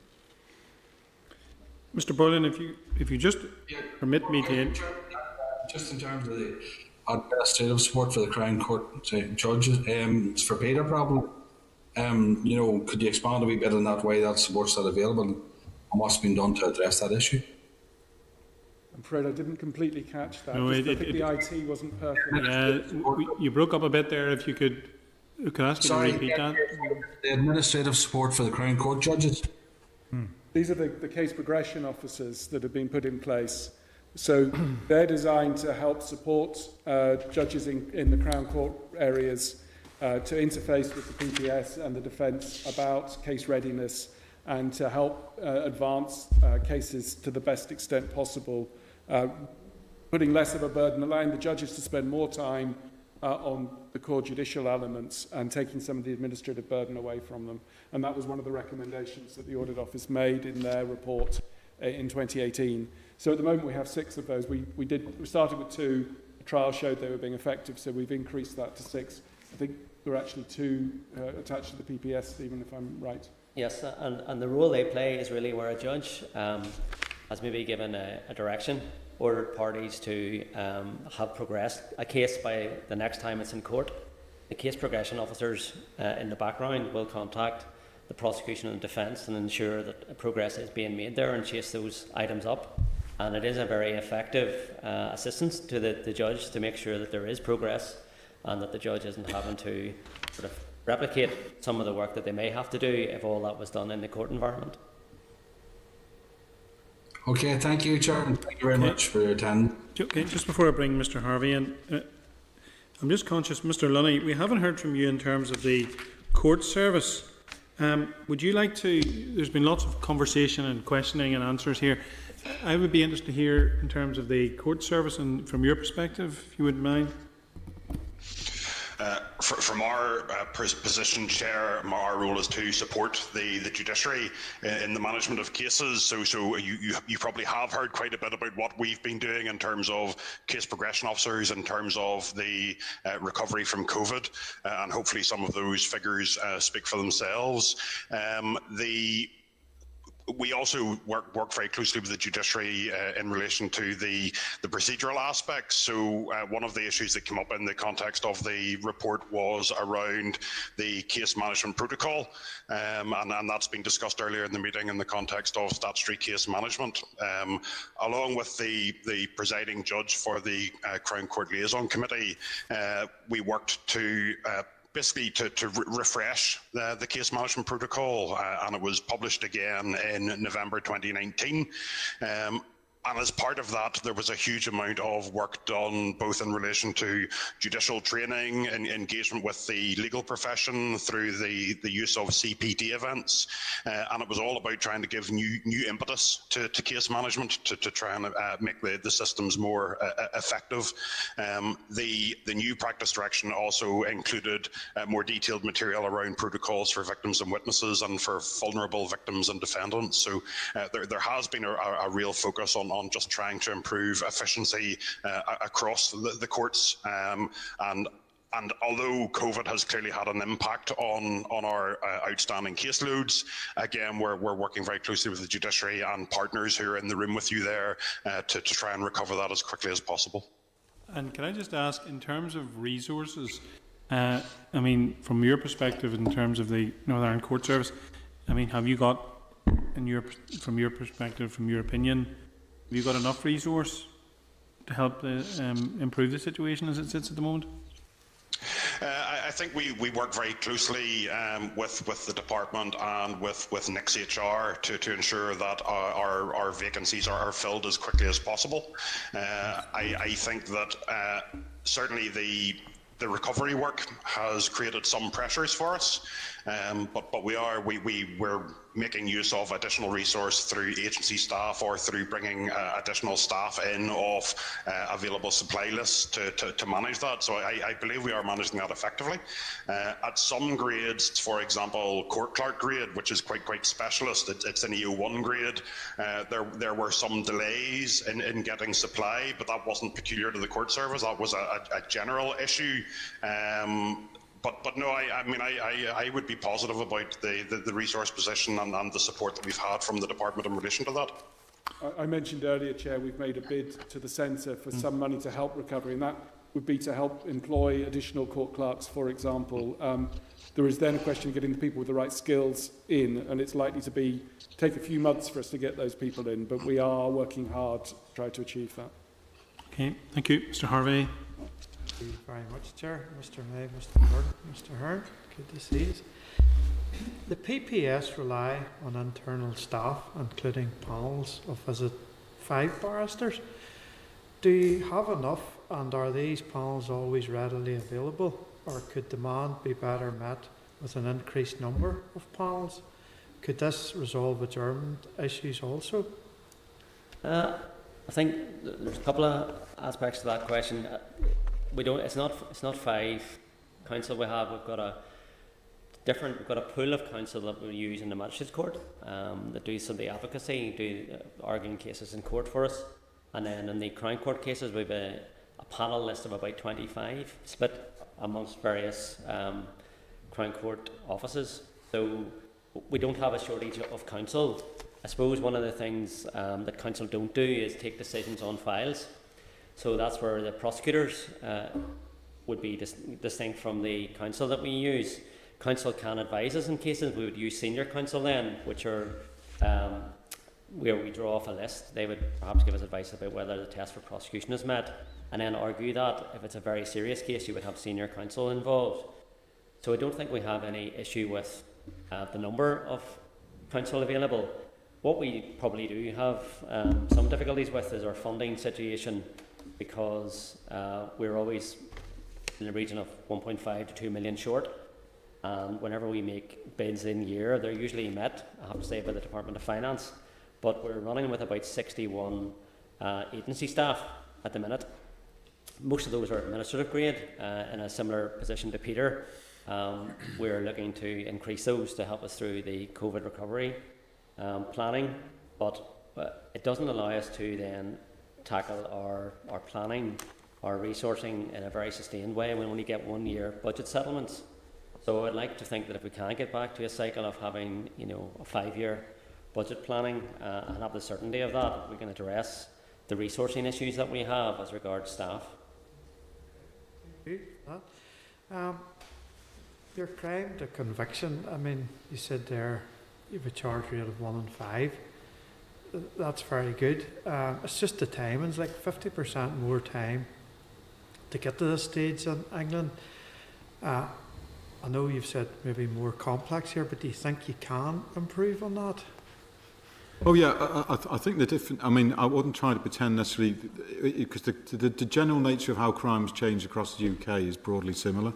So you've seen broadly a fall in what we'd describe as acquisitive crime, you know, your burglary, thefts, etc., an increase in violence, sexual crime, domestic abuse, things like that. So I think when you look at the, and I'm thinking you might have the figure in front of you, it's the first one, 10 days, and it goes to 93 on the chart. And I think just in the difference between us and England and Wales is that obviously we authorise our own charging here, which is different to the system in England and Wales. There are occasions when the police in England and Wales in urgency can charge, but would we do it here? So I think the key sort of thing to look at is making sure that we have case-ready files to go to Stephen and his colleagues. And building the file beforehand is the issue that takes the time. And I think the thing, when you look at the figures, that I think we would recognise that one of the things we want to look at going forwards is there's 2 routes broadly to get into the system. So you've got the ones that you charge. So it might be a serious case that's happened and they're charged and go to court the next day, or a serious case that's charged and they're bailed to court within a short period of time. I think the one that needs more scrutiny is those that are people that are arrested and then released under report. So it's slightly different to being on bail. So there's 5,000 plus each year that in the charge route, but I think it's 13,000 in the report route. And I think that's an area where both Stephen and I recognise that we want to put more effort to scrutinise the investigation in that space, because there is a difference in some of the timeliness. So that would be an area in the year ahead we want to see. Either we have to work out how we get more into the charge pot or more scrutiny of those in the reporting pot, because there would be, from my experience, a difference there between here in England and Wales, although I don't have the precise figures in front of me. But that clearly is one of the levers we should look at this year. And you mentioned there was an increase in one individual crime of 325%. Do you think that there's an actual increase in crime, or do you think your detection's better, that you're doing your job better? Well, this is always one of the conundrums, isn't it? In certain types of crime, which you would say that hidden crime, you know, domestic abuse, certain types of sexual crime, there is always this narrative across policing, and not just here, that sometimes when crime goes up, people will say it's because there's more confidence, and equally when it goes down, it's because we'll be more effective. I think there's a whole separate criminological debate about whether that's entirely accurate or not.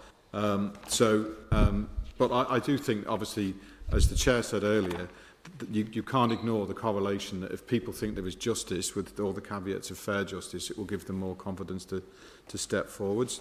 I think the crime figures, I was just looking for the ones you'd be quoting on, because I think the huge percentages from recollection were the ones that had an online footprint. So I think the one I quoted for before, I'm just trying to find the figures, was we were saying that, for example, violence against a person between 2010 and 2019 are gone up 40%. So that's the actual crime. But it was then, in the similar period, the amount of crime that had an online sort of tag to it of the same category, that was the 600% increase or the 300% increase. So, for example, sexual offences, the online presence was 325%, but the actual increase is still big. That was 84.6%. So it's just a reflection of how we will use digital evidence to either put someone at a scene or, for example, through texts, photographs, etc., prove or indeed as themes that disprove certain assertions in those relationship-type crimes.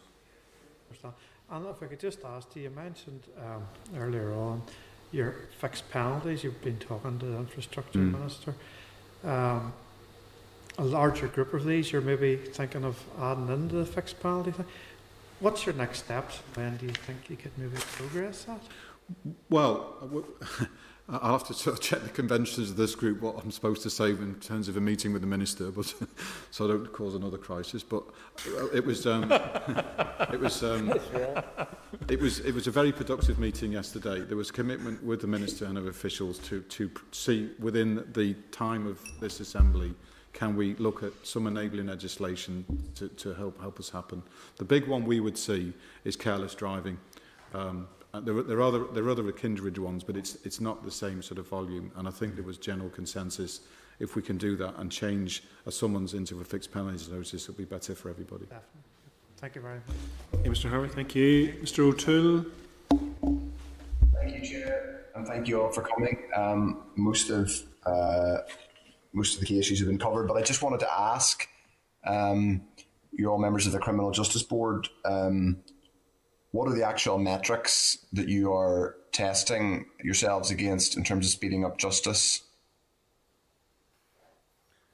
So we have quite a detailed performance dashboard that we look at on a monthly or quarterly basis, depending on the frequency. We've been meeting monthly in the last 18 months or so.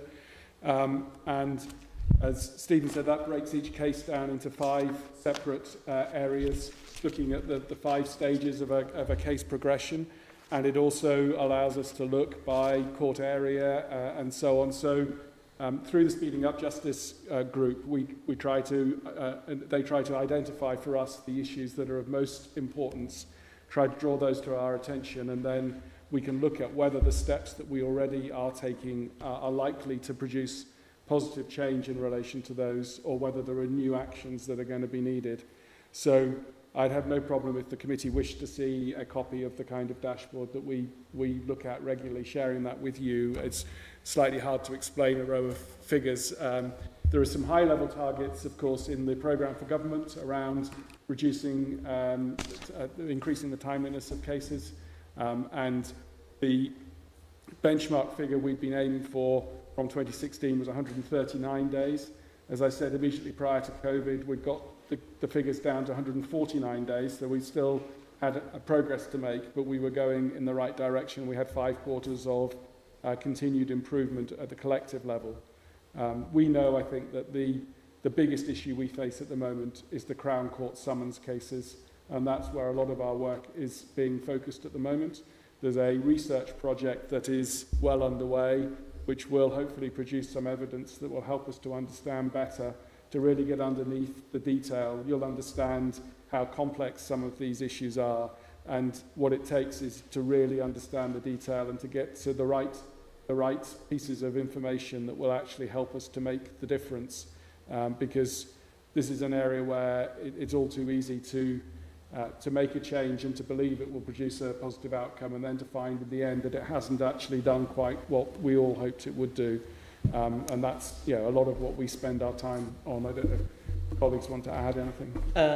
I think in terms of performance metrics, certainly we do have a lot of data now, and I think that's been a lot of work. I have to give credit to the Department of Justice and the Speeding Up Justice team in trying to extract data from the case management system. Was really to track live cases. It wasn't meant to be something that was used for performance measurement.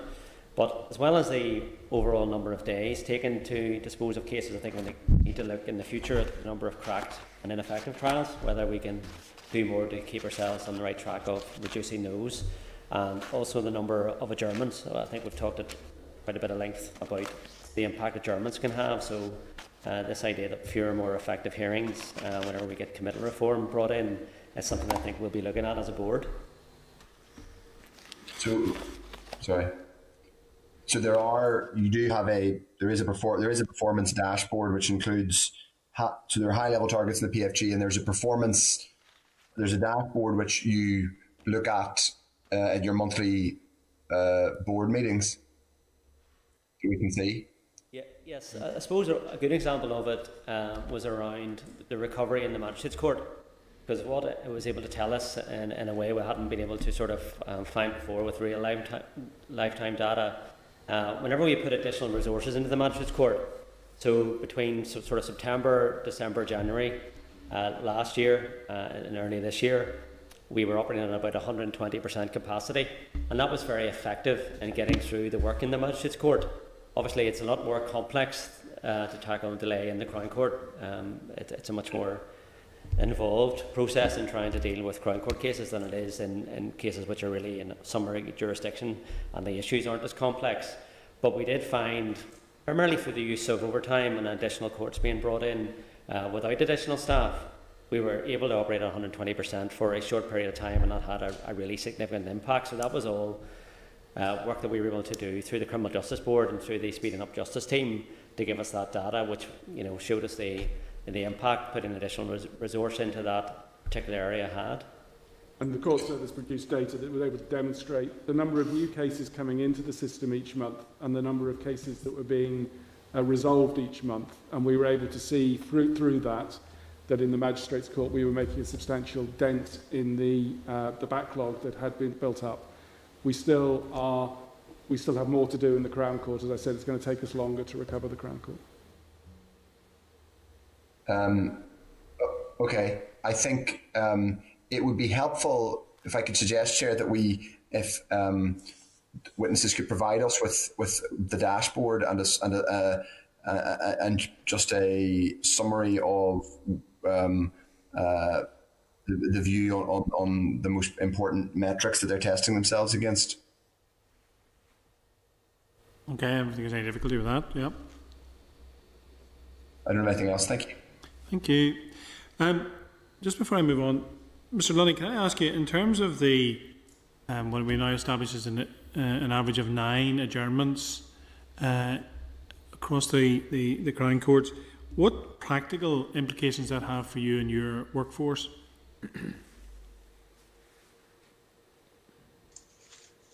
Obviously, the more number of adjournments that a case has, the more court time is being taken up. Through the case progression officer pilot and through the work being done in general to improve the management of cases, if we can drive down the number of adjournments that would happen in a typical case, we can free up court time, we can free up staff time, and we can ensure that resources are being used for the stages of the cases which are most meaningful, rather than having cases listed for relatively short adjournments. Okay, thank you. Mr. Beggs. Hello there, and again, thanks for your contribution so far. I'd like to go back to the issue of adjournments and the delays and, I dare say, the associated cost. And I'm very mindful of the comment that justice delayed is justice denied. When I look at the Audit Office report, it indicates that the Department of Justice per head of population is 82% higher than England and Wales. Policing is 161% higher per head of population than England and Wales. Prosecution 70% higher, and the courts 50% higher per head of population. Yet when you look at what the outcomes of all that extra money is, it is, I have to say, shockingly disappointing. An average 115 days average time from crime to completion. Some 12% of cases taking more than 1,000 days. 1,000 days, that's going towards 3 years. And an average, as others have said, of 6.5 adjournments with cases. So my question to each of you is, what has gone wrong, and why is it taking so long to fix? Because this is something that I understand has been worked at for decades. Okay, well, look, I'll start with that. Thanks for the question. And I mean, I think what I would start by saying is you cannot measure the effectiveness of a justice system purely by time taken. So there is a quality dimension to this that is really important, and the information we provided around the number of people convicted, around the proportion of recorded crimes that lead to charges and to convictions are very relevant, I think, and should not be overlooked. The reality is that the figures I have before me, looking at all cases and comparing England and Wales and Northern Ireland in average case processing times, as of 2019, we were progressing all cases quicker than England and Wales. So our average time was 149 days in 2019. It was 164 days in England and Wales. And in the 10 years previous, England and Wales have seen an increase. My question is not just the time to progress a case, it's the time from the crime until the completion of the case. So you can pick out elements that might be just nice numbers, but for the victim, it's the time from the crime until the completion of the case that is important. So I think there is a small difference in the way in which case times are measured here, but those averages are that time. It is from beginning to end. It's not one part of the process. So just to reassure you, what we've seen over 10 years is an overall 8% reduction in average case progression time for all cases. In England and Wales, we've seen an increase of 23%.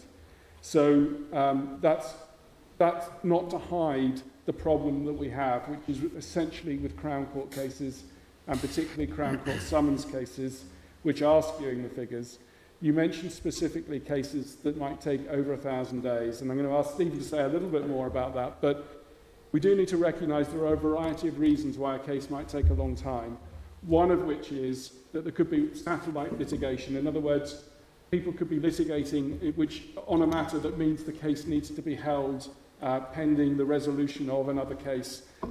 Equally, as colleagues have explained, particularly the increase of sexual and violent offending, the challenge and complexity around the progression of the case, the readiness, for example, of the victim to give evidence and so on can all make a difference.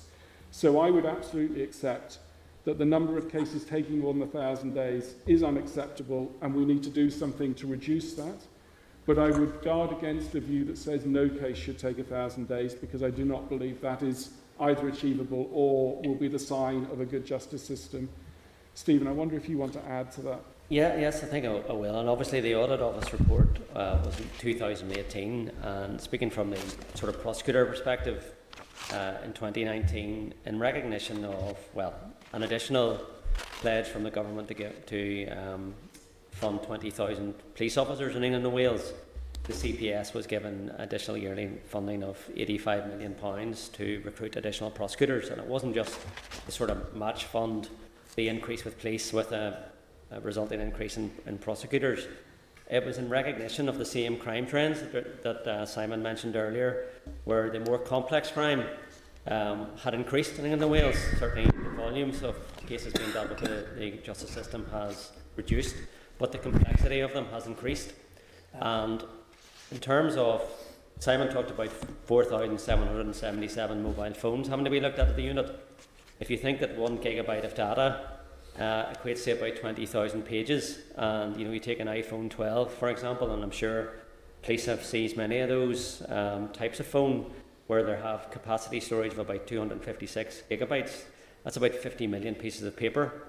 So part of the funding for the CPS was in recognition of the huge complexity and the changing nature of crime.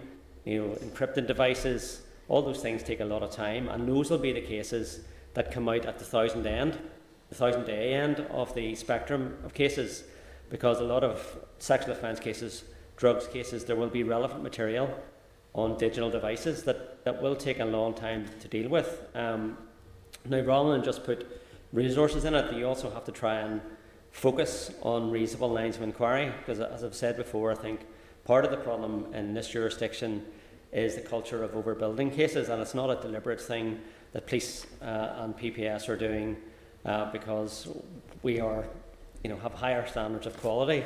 It's just we can't anticipate where the defence are going to challenge the case on, and that causes unnecessary resources being put into that. And there needs to be a duty of engagement with the defence at an earlier stage so the issues can be narrowed and there's less actual forensic analysis done by police, and those who assist them with that will be part of the solution there. Just a couple of bits, maybe just to clarify as well, because obviously there is clearly, ultimately there's this question to be asked, isn't it, about the inputs in terms of cost and then the outputs and outcomes in terms of court cases and justice. But I think there is a contextual thing, because Stephen talked about uplifts in England and Wales in terms of budgets. And I know your challenge is, are you doing enough of what you've got? But I think it's about reminding members, and obviously it comes from another Audit Office report, that the PSNI suffered the biggest single cut to its resources in the period of austerity. And obviously that's still a matter for the new deal issue. And in real terms, the system has seen an 18% cut over the time of this report in its resources. And effectively, from our point of view of policing, the net effect has been, although the amount has gone up, I think from 704 million in 2016-17 to 745 million last year, taking account of inflation, that's really sort of standstill. And like for like is sometimes difficult, because obviously hidden within our budget is that sort of bounce effect, if you like, for the unique circumstances of the terrorist and security threat, the complexity of the terrorism investigation side, which is a big piece of the 1,000 days, frankly, and also the amount of resource we have to set aside compared to other places to deal with public order and the issues that go with it, so that the proportion sometimes of frontline activity will differ across police services between here and England and Wales. So I am conscious, probably all are, about there is a value for money question here, but there are other reasons where resources go to other things. These all acknowledge, I hope you all acknowledge that each are higher funded than their comparisons in England and Wales, and yet the collective output, you all working together in the justice system, is producing poor outcomes. In terms of witnesses, can I ask the court service why 2/3 of witnesses called are not required to give any evidence? Is that purely down to all these adjournments when they're called, but then because of items that are missing, they don't actually get called to give evidence? The reason for a contest not going ahead on any given day whenever witnesses there can vary. I mean, it could be that it is an ineffective date and therefore it needs to be adjourned for a further contest to be set. And the causes for that, again, can be various. It could be the absence of material. It could be some of the issues that were to be dealt with haven't been resolved. But equally, an awful lot of cases can resolve on the day itself, which is where you get your cracked dates from. So although the witness has come along to court, they're not required to give evidence because the case has resolved either by way of a guilty plea, or in some cases some of the charges may be withdrawn. So there are differing factors at play there. Would you accept, is it not strange that sometimes it takes there's a relatively low proportion of guilty pleas come in at the first hearing, and it may take 4 or 5 or 6 hearings before the defendant pleads guilty. Is that not an indication of failing in the process?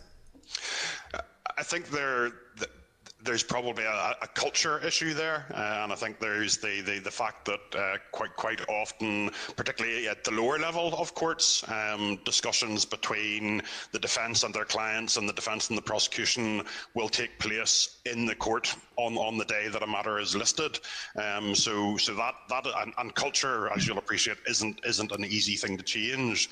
Hopefully through the modernisation programme, which is being taken forward for the court service in particular, but across justice, the ability to manage cases digitally, the ability to have the parties talking and exchanging digitally will allow that culture to change. There shouldn't be the same need for barristers on the defence side to be talking to the prosecution at the last minute. All that should be sorted out at a much earlier stage. One of the points in the report is to ensure that there would be additional staff resources in managing that court system, ensure that necessary processes are completed, that all critical evidence is available, and to ensure that there's an accurate record of why a case would be adjourned. Is that happening? Yeah, well, that touches upon two different issues. We obviously have the case progression officer pilot, which has been touched upon before, and the fact that as a result of it is still subject to a formal evaluation, which I understand NISRA will take forward this year. It was to be last year, but as a result of COVID was pushed back. But even on the basis of the anecdotal results that we have had from that, the department agreed to fund the rollout of case progression officers to all areas. The data for cracked and ineffective trials, which is the second part of the issue touched upon, we stopped collecting that as a formal national statistic, but we still routinely collect it as management information, so that information is still available. And Peter touched earlier upon some of the findings that we've seen there in terms of the reduction of cracked and ineffective trials. There is an issue which we will work closely with the judiciary to resolve. At the minute, we are collecting that largely administratively, and where a case doesn't proceed, the court clerk who is in the courtroom makes an assessment or a determination of what he thinks is the dominant cause of the delay, or the dominant cause of the adjournment. That's not always immediately apparent, and that was one of the reasons we stopped publishing the figures as national statistics. In England and Wales, the judiciary, when a case is adjourned like that, the judge and the prosecutor and the defence will all stop and agree between them what the cause of the delay was, and that will be recorded. And I think that's probably where we want to get that to. Is that not a fairly basic scheme of managing the courts? I'm surprised you're saying that's where you want to get to. No. Sorry? So I'm just to add that extra layer of assurance around the figures. I mean, I don't think there's anything substantially out of kilter with the management information that we're collecting, but to do it in exactly all fours with how it's done in England and Wales, which is a CJINI recommendation, would probably just give us that layer of additional assurance, which would be important. Would you accept that aside from the court cost of adjournment, there is a huge cost for a range of individuals, witnesses, victims, time off their own place of work or unable to carry out their normal duties, perhaps sleepless nights the night before to find that the case is regularly adjourned and they've went through the whole trauma, the incident, a number of times. So do you accept that the justice system collectively is causing unnecessary stress on victims and witnesses in not running efficiently? I could just come in on that point and try to answer the member's question. So not every adjournment will have a victim or a witness present. We keep coming back to, it's the points at which the victim or witness were expecting a case to progress that is the issue. The most recent victim and witness survey, which was conducted by the department, recorded a significant fall in the number of witnesses who reported they had to attend court on more than one occasion. So it fell from 35% in 2016-17 to 19% in 2019-20. So that 19% remains the number that we absolutely need to go after and try to reduce. But I didn't want you to have a sense, or anyone to have the sense that because there are 9 adjournments, the witness is present 9 times. That would not normally be the case. In fact, it would be very much the extraordinary case that would be the situation. So it was just to clarify that particular point in case there was a misunderstanding. Okay, thank you for that. In terms of actual court time, is there any attempt to put a figure on the cost per hour, bearing in mind all the overheads, so that there is focus on efficient use of that time, either by the department or the court service?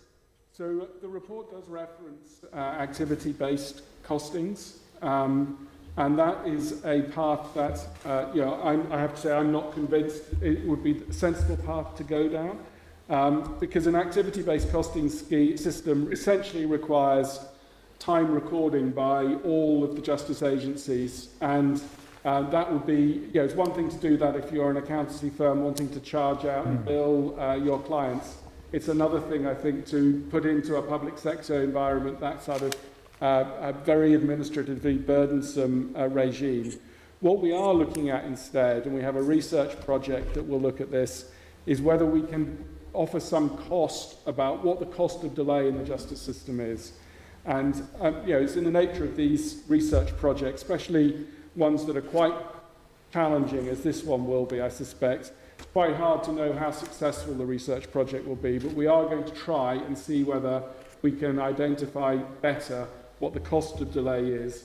And by saying delay, we mean delay that needs to be avoided rather than the time it will inevitably take for cases to go through the system. So that's the way in which we're looking to progress that, and it's a way of trying to see if we can find a sensible way of understanding the financial impact without creating some system that would be very burdensome.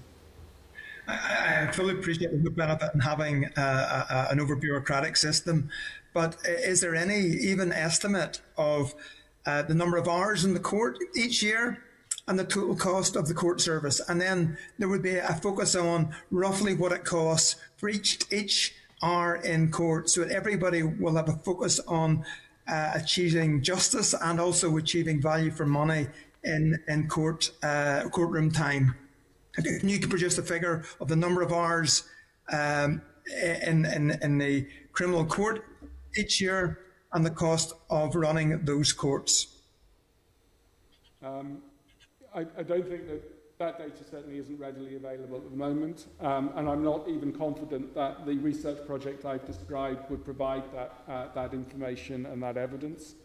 I think, particularly in a world where Stephen mentioned earlier our desire to see more business transacted virtually outside the courtroom and less in the formal courtroom, it's actually going to make it very much more difficult to create costings that are absolutely clear and transparent. So, of course, we can make some high-level estimates about what the cost of running a trial for an hour would be and so on.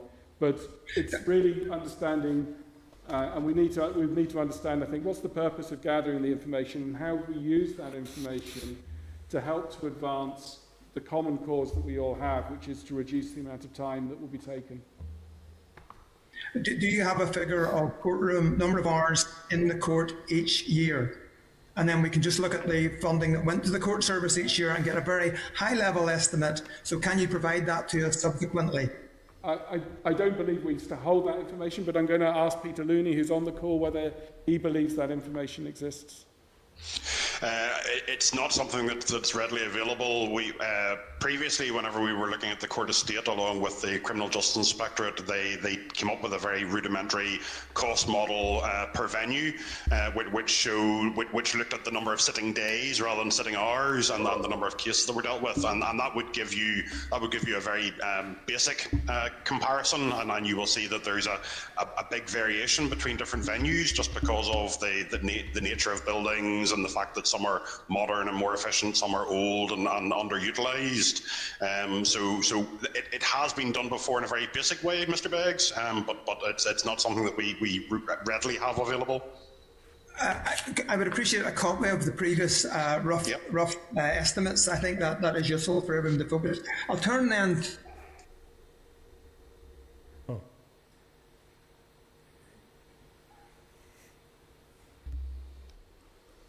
Mr. Beggs, I have to advise you that you've frozen. I don't know whether you can hear me, but certainly we can't hear you, and you're frozen on the screen.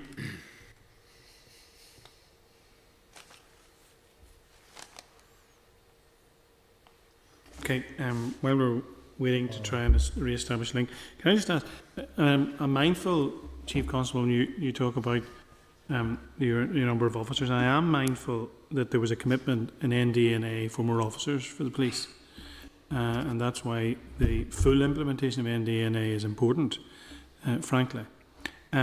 Most crime happens at the weekend, yes? Can I ask, therefore, in terms of the PPS, have you considered, Stephen, a peer review of the efficiency of the PPS as compared to other jurisdictions in the UK? It is difficult to do a like comparison. Scotland is so very different. You know, it doesn't bear comparison really. If you look at England and Wales, what we have found is that there's a lot more can be done remotely. CPS do have a system called CPS Direct, which is sort of like a telephone advice for police. We've seen through working together that there is benefits in closer working between police and PPS, and certainly on the occasions when sort of out of hours advice is required, we find it's quite an exceptional need, but we can meet that.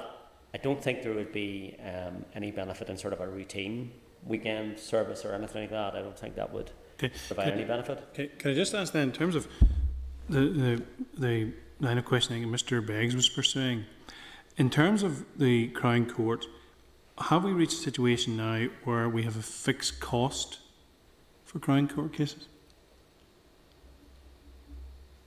Would you like to say a little more, Chair, just so that I make sure I understand the question I'm trying to answer? Well, what I'm saying is there will be a lot of Crown Court cases will be repetitive, similar. I mean, are we in a situation where a lot of that you can give a cost and those being almost at a fixed? I mean, is there an open-ended situation whereby we can have 9 or more, because 9's the average adjournments, and therefore each time the cost just mounts and mounts and mounts? I mean, so, yeah, I mean, most adjournments will take. Stephen will get me right. They might take a minute or two in a court, or some will take longer. Yeah, and in some adjournments there is business done. So you could have an application that is heard. It's not necessarily that when a matter is adjourned there hasn't been any progress made in the case. Sometimes an application, special measures or hearsay could be done at the time that the adjournment is made. So it's not that there's no value in adjournments or that they're all unnecessary at all. Yeah. Okay, well, look, it looks to me, according to my screen, Mr. Beggs has dropped out. So, any other member, any question? Okay. There may be other questions that Mr. Beggs would have wanted to have asked. So, if you'd like to write to us, we'd be happy to respond in writing, if that's okay, Chair. Look, can I thank you all very much for your time here today. It's been very useful, and I wish you well. We wish you well in your efforts to try and make the system much more efficient, and obviously make Northern Ireland a better and safer place. Thank you. Thank you for your time today. Thank you. Okay.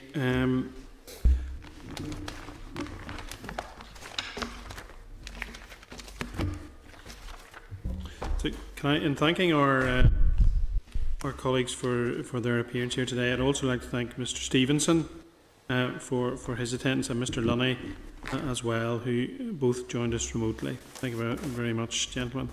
Okay, members, can I just then say that we will now go into closed session, and so I declare the session now in closed. Assembly, Senate Chamber, Programme Sound.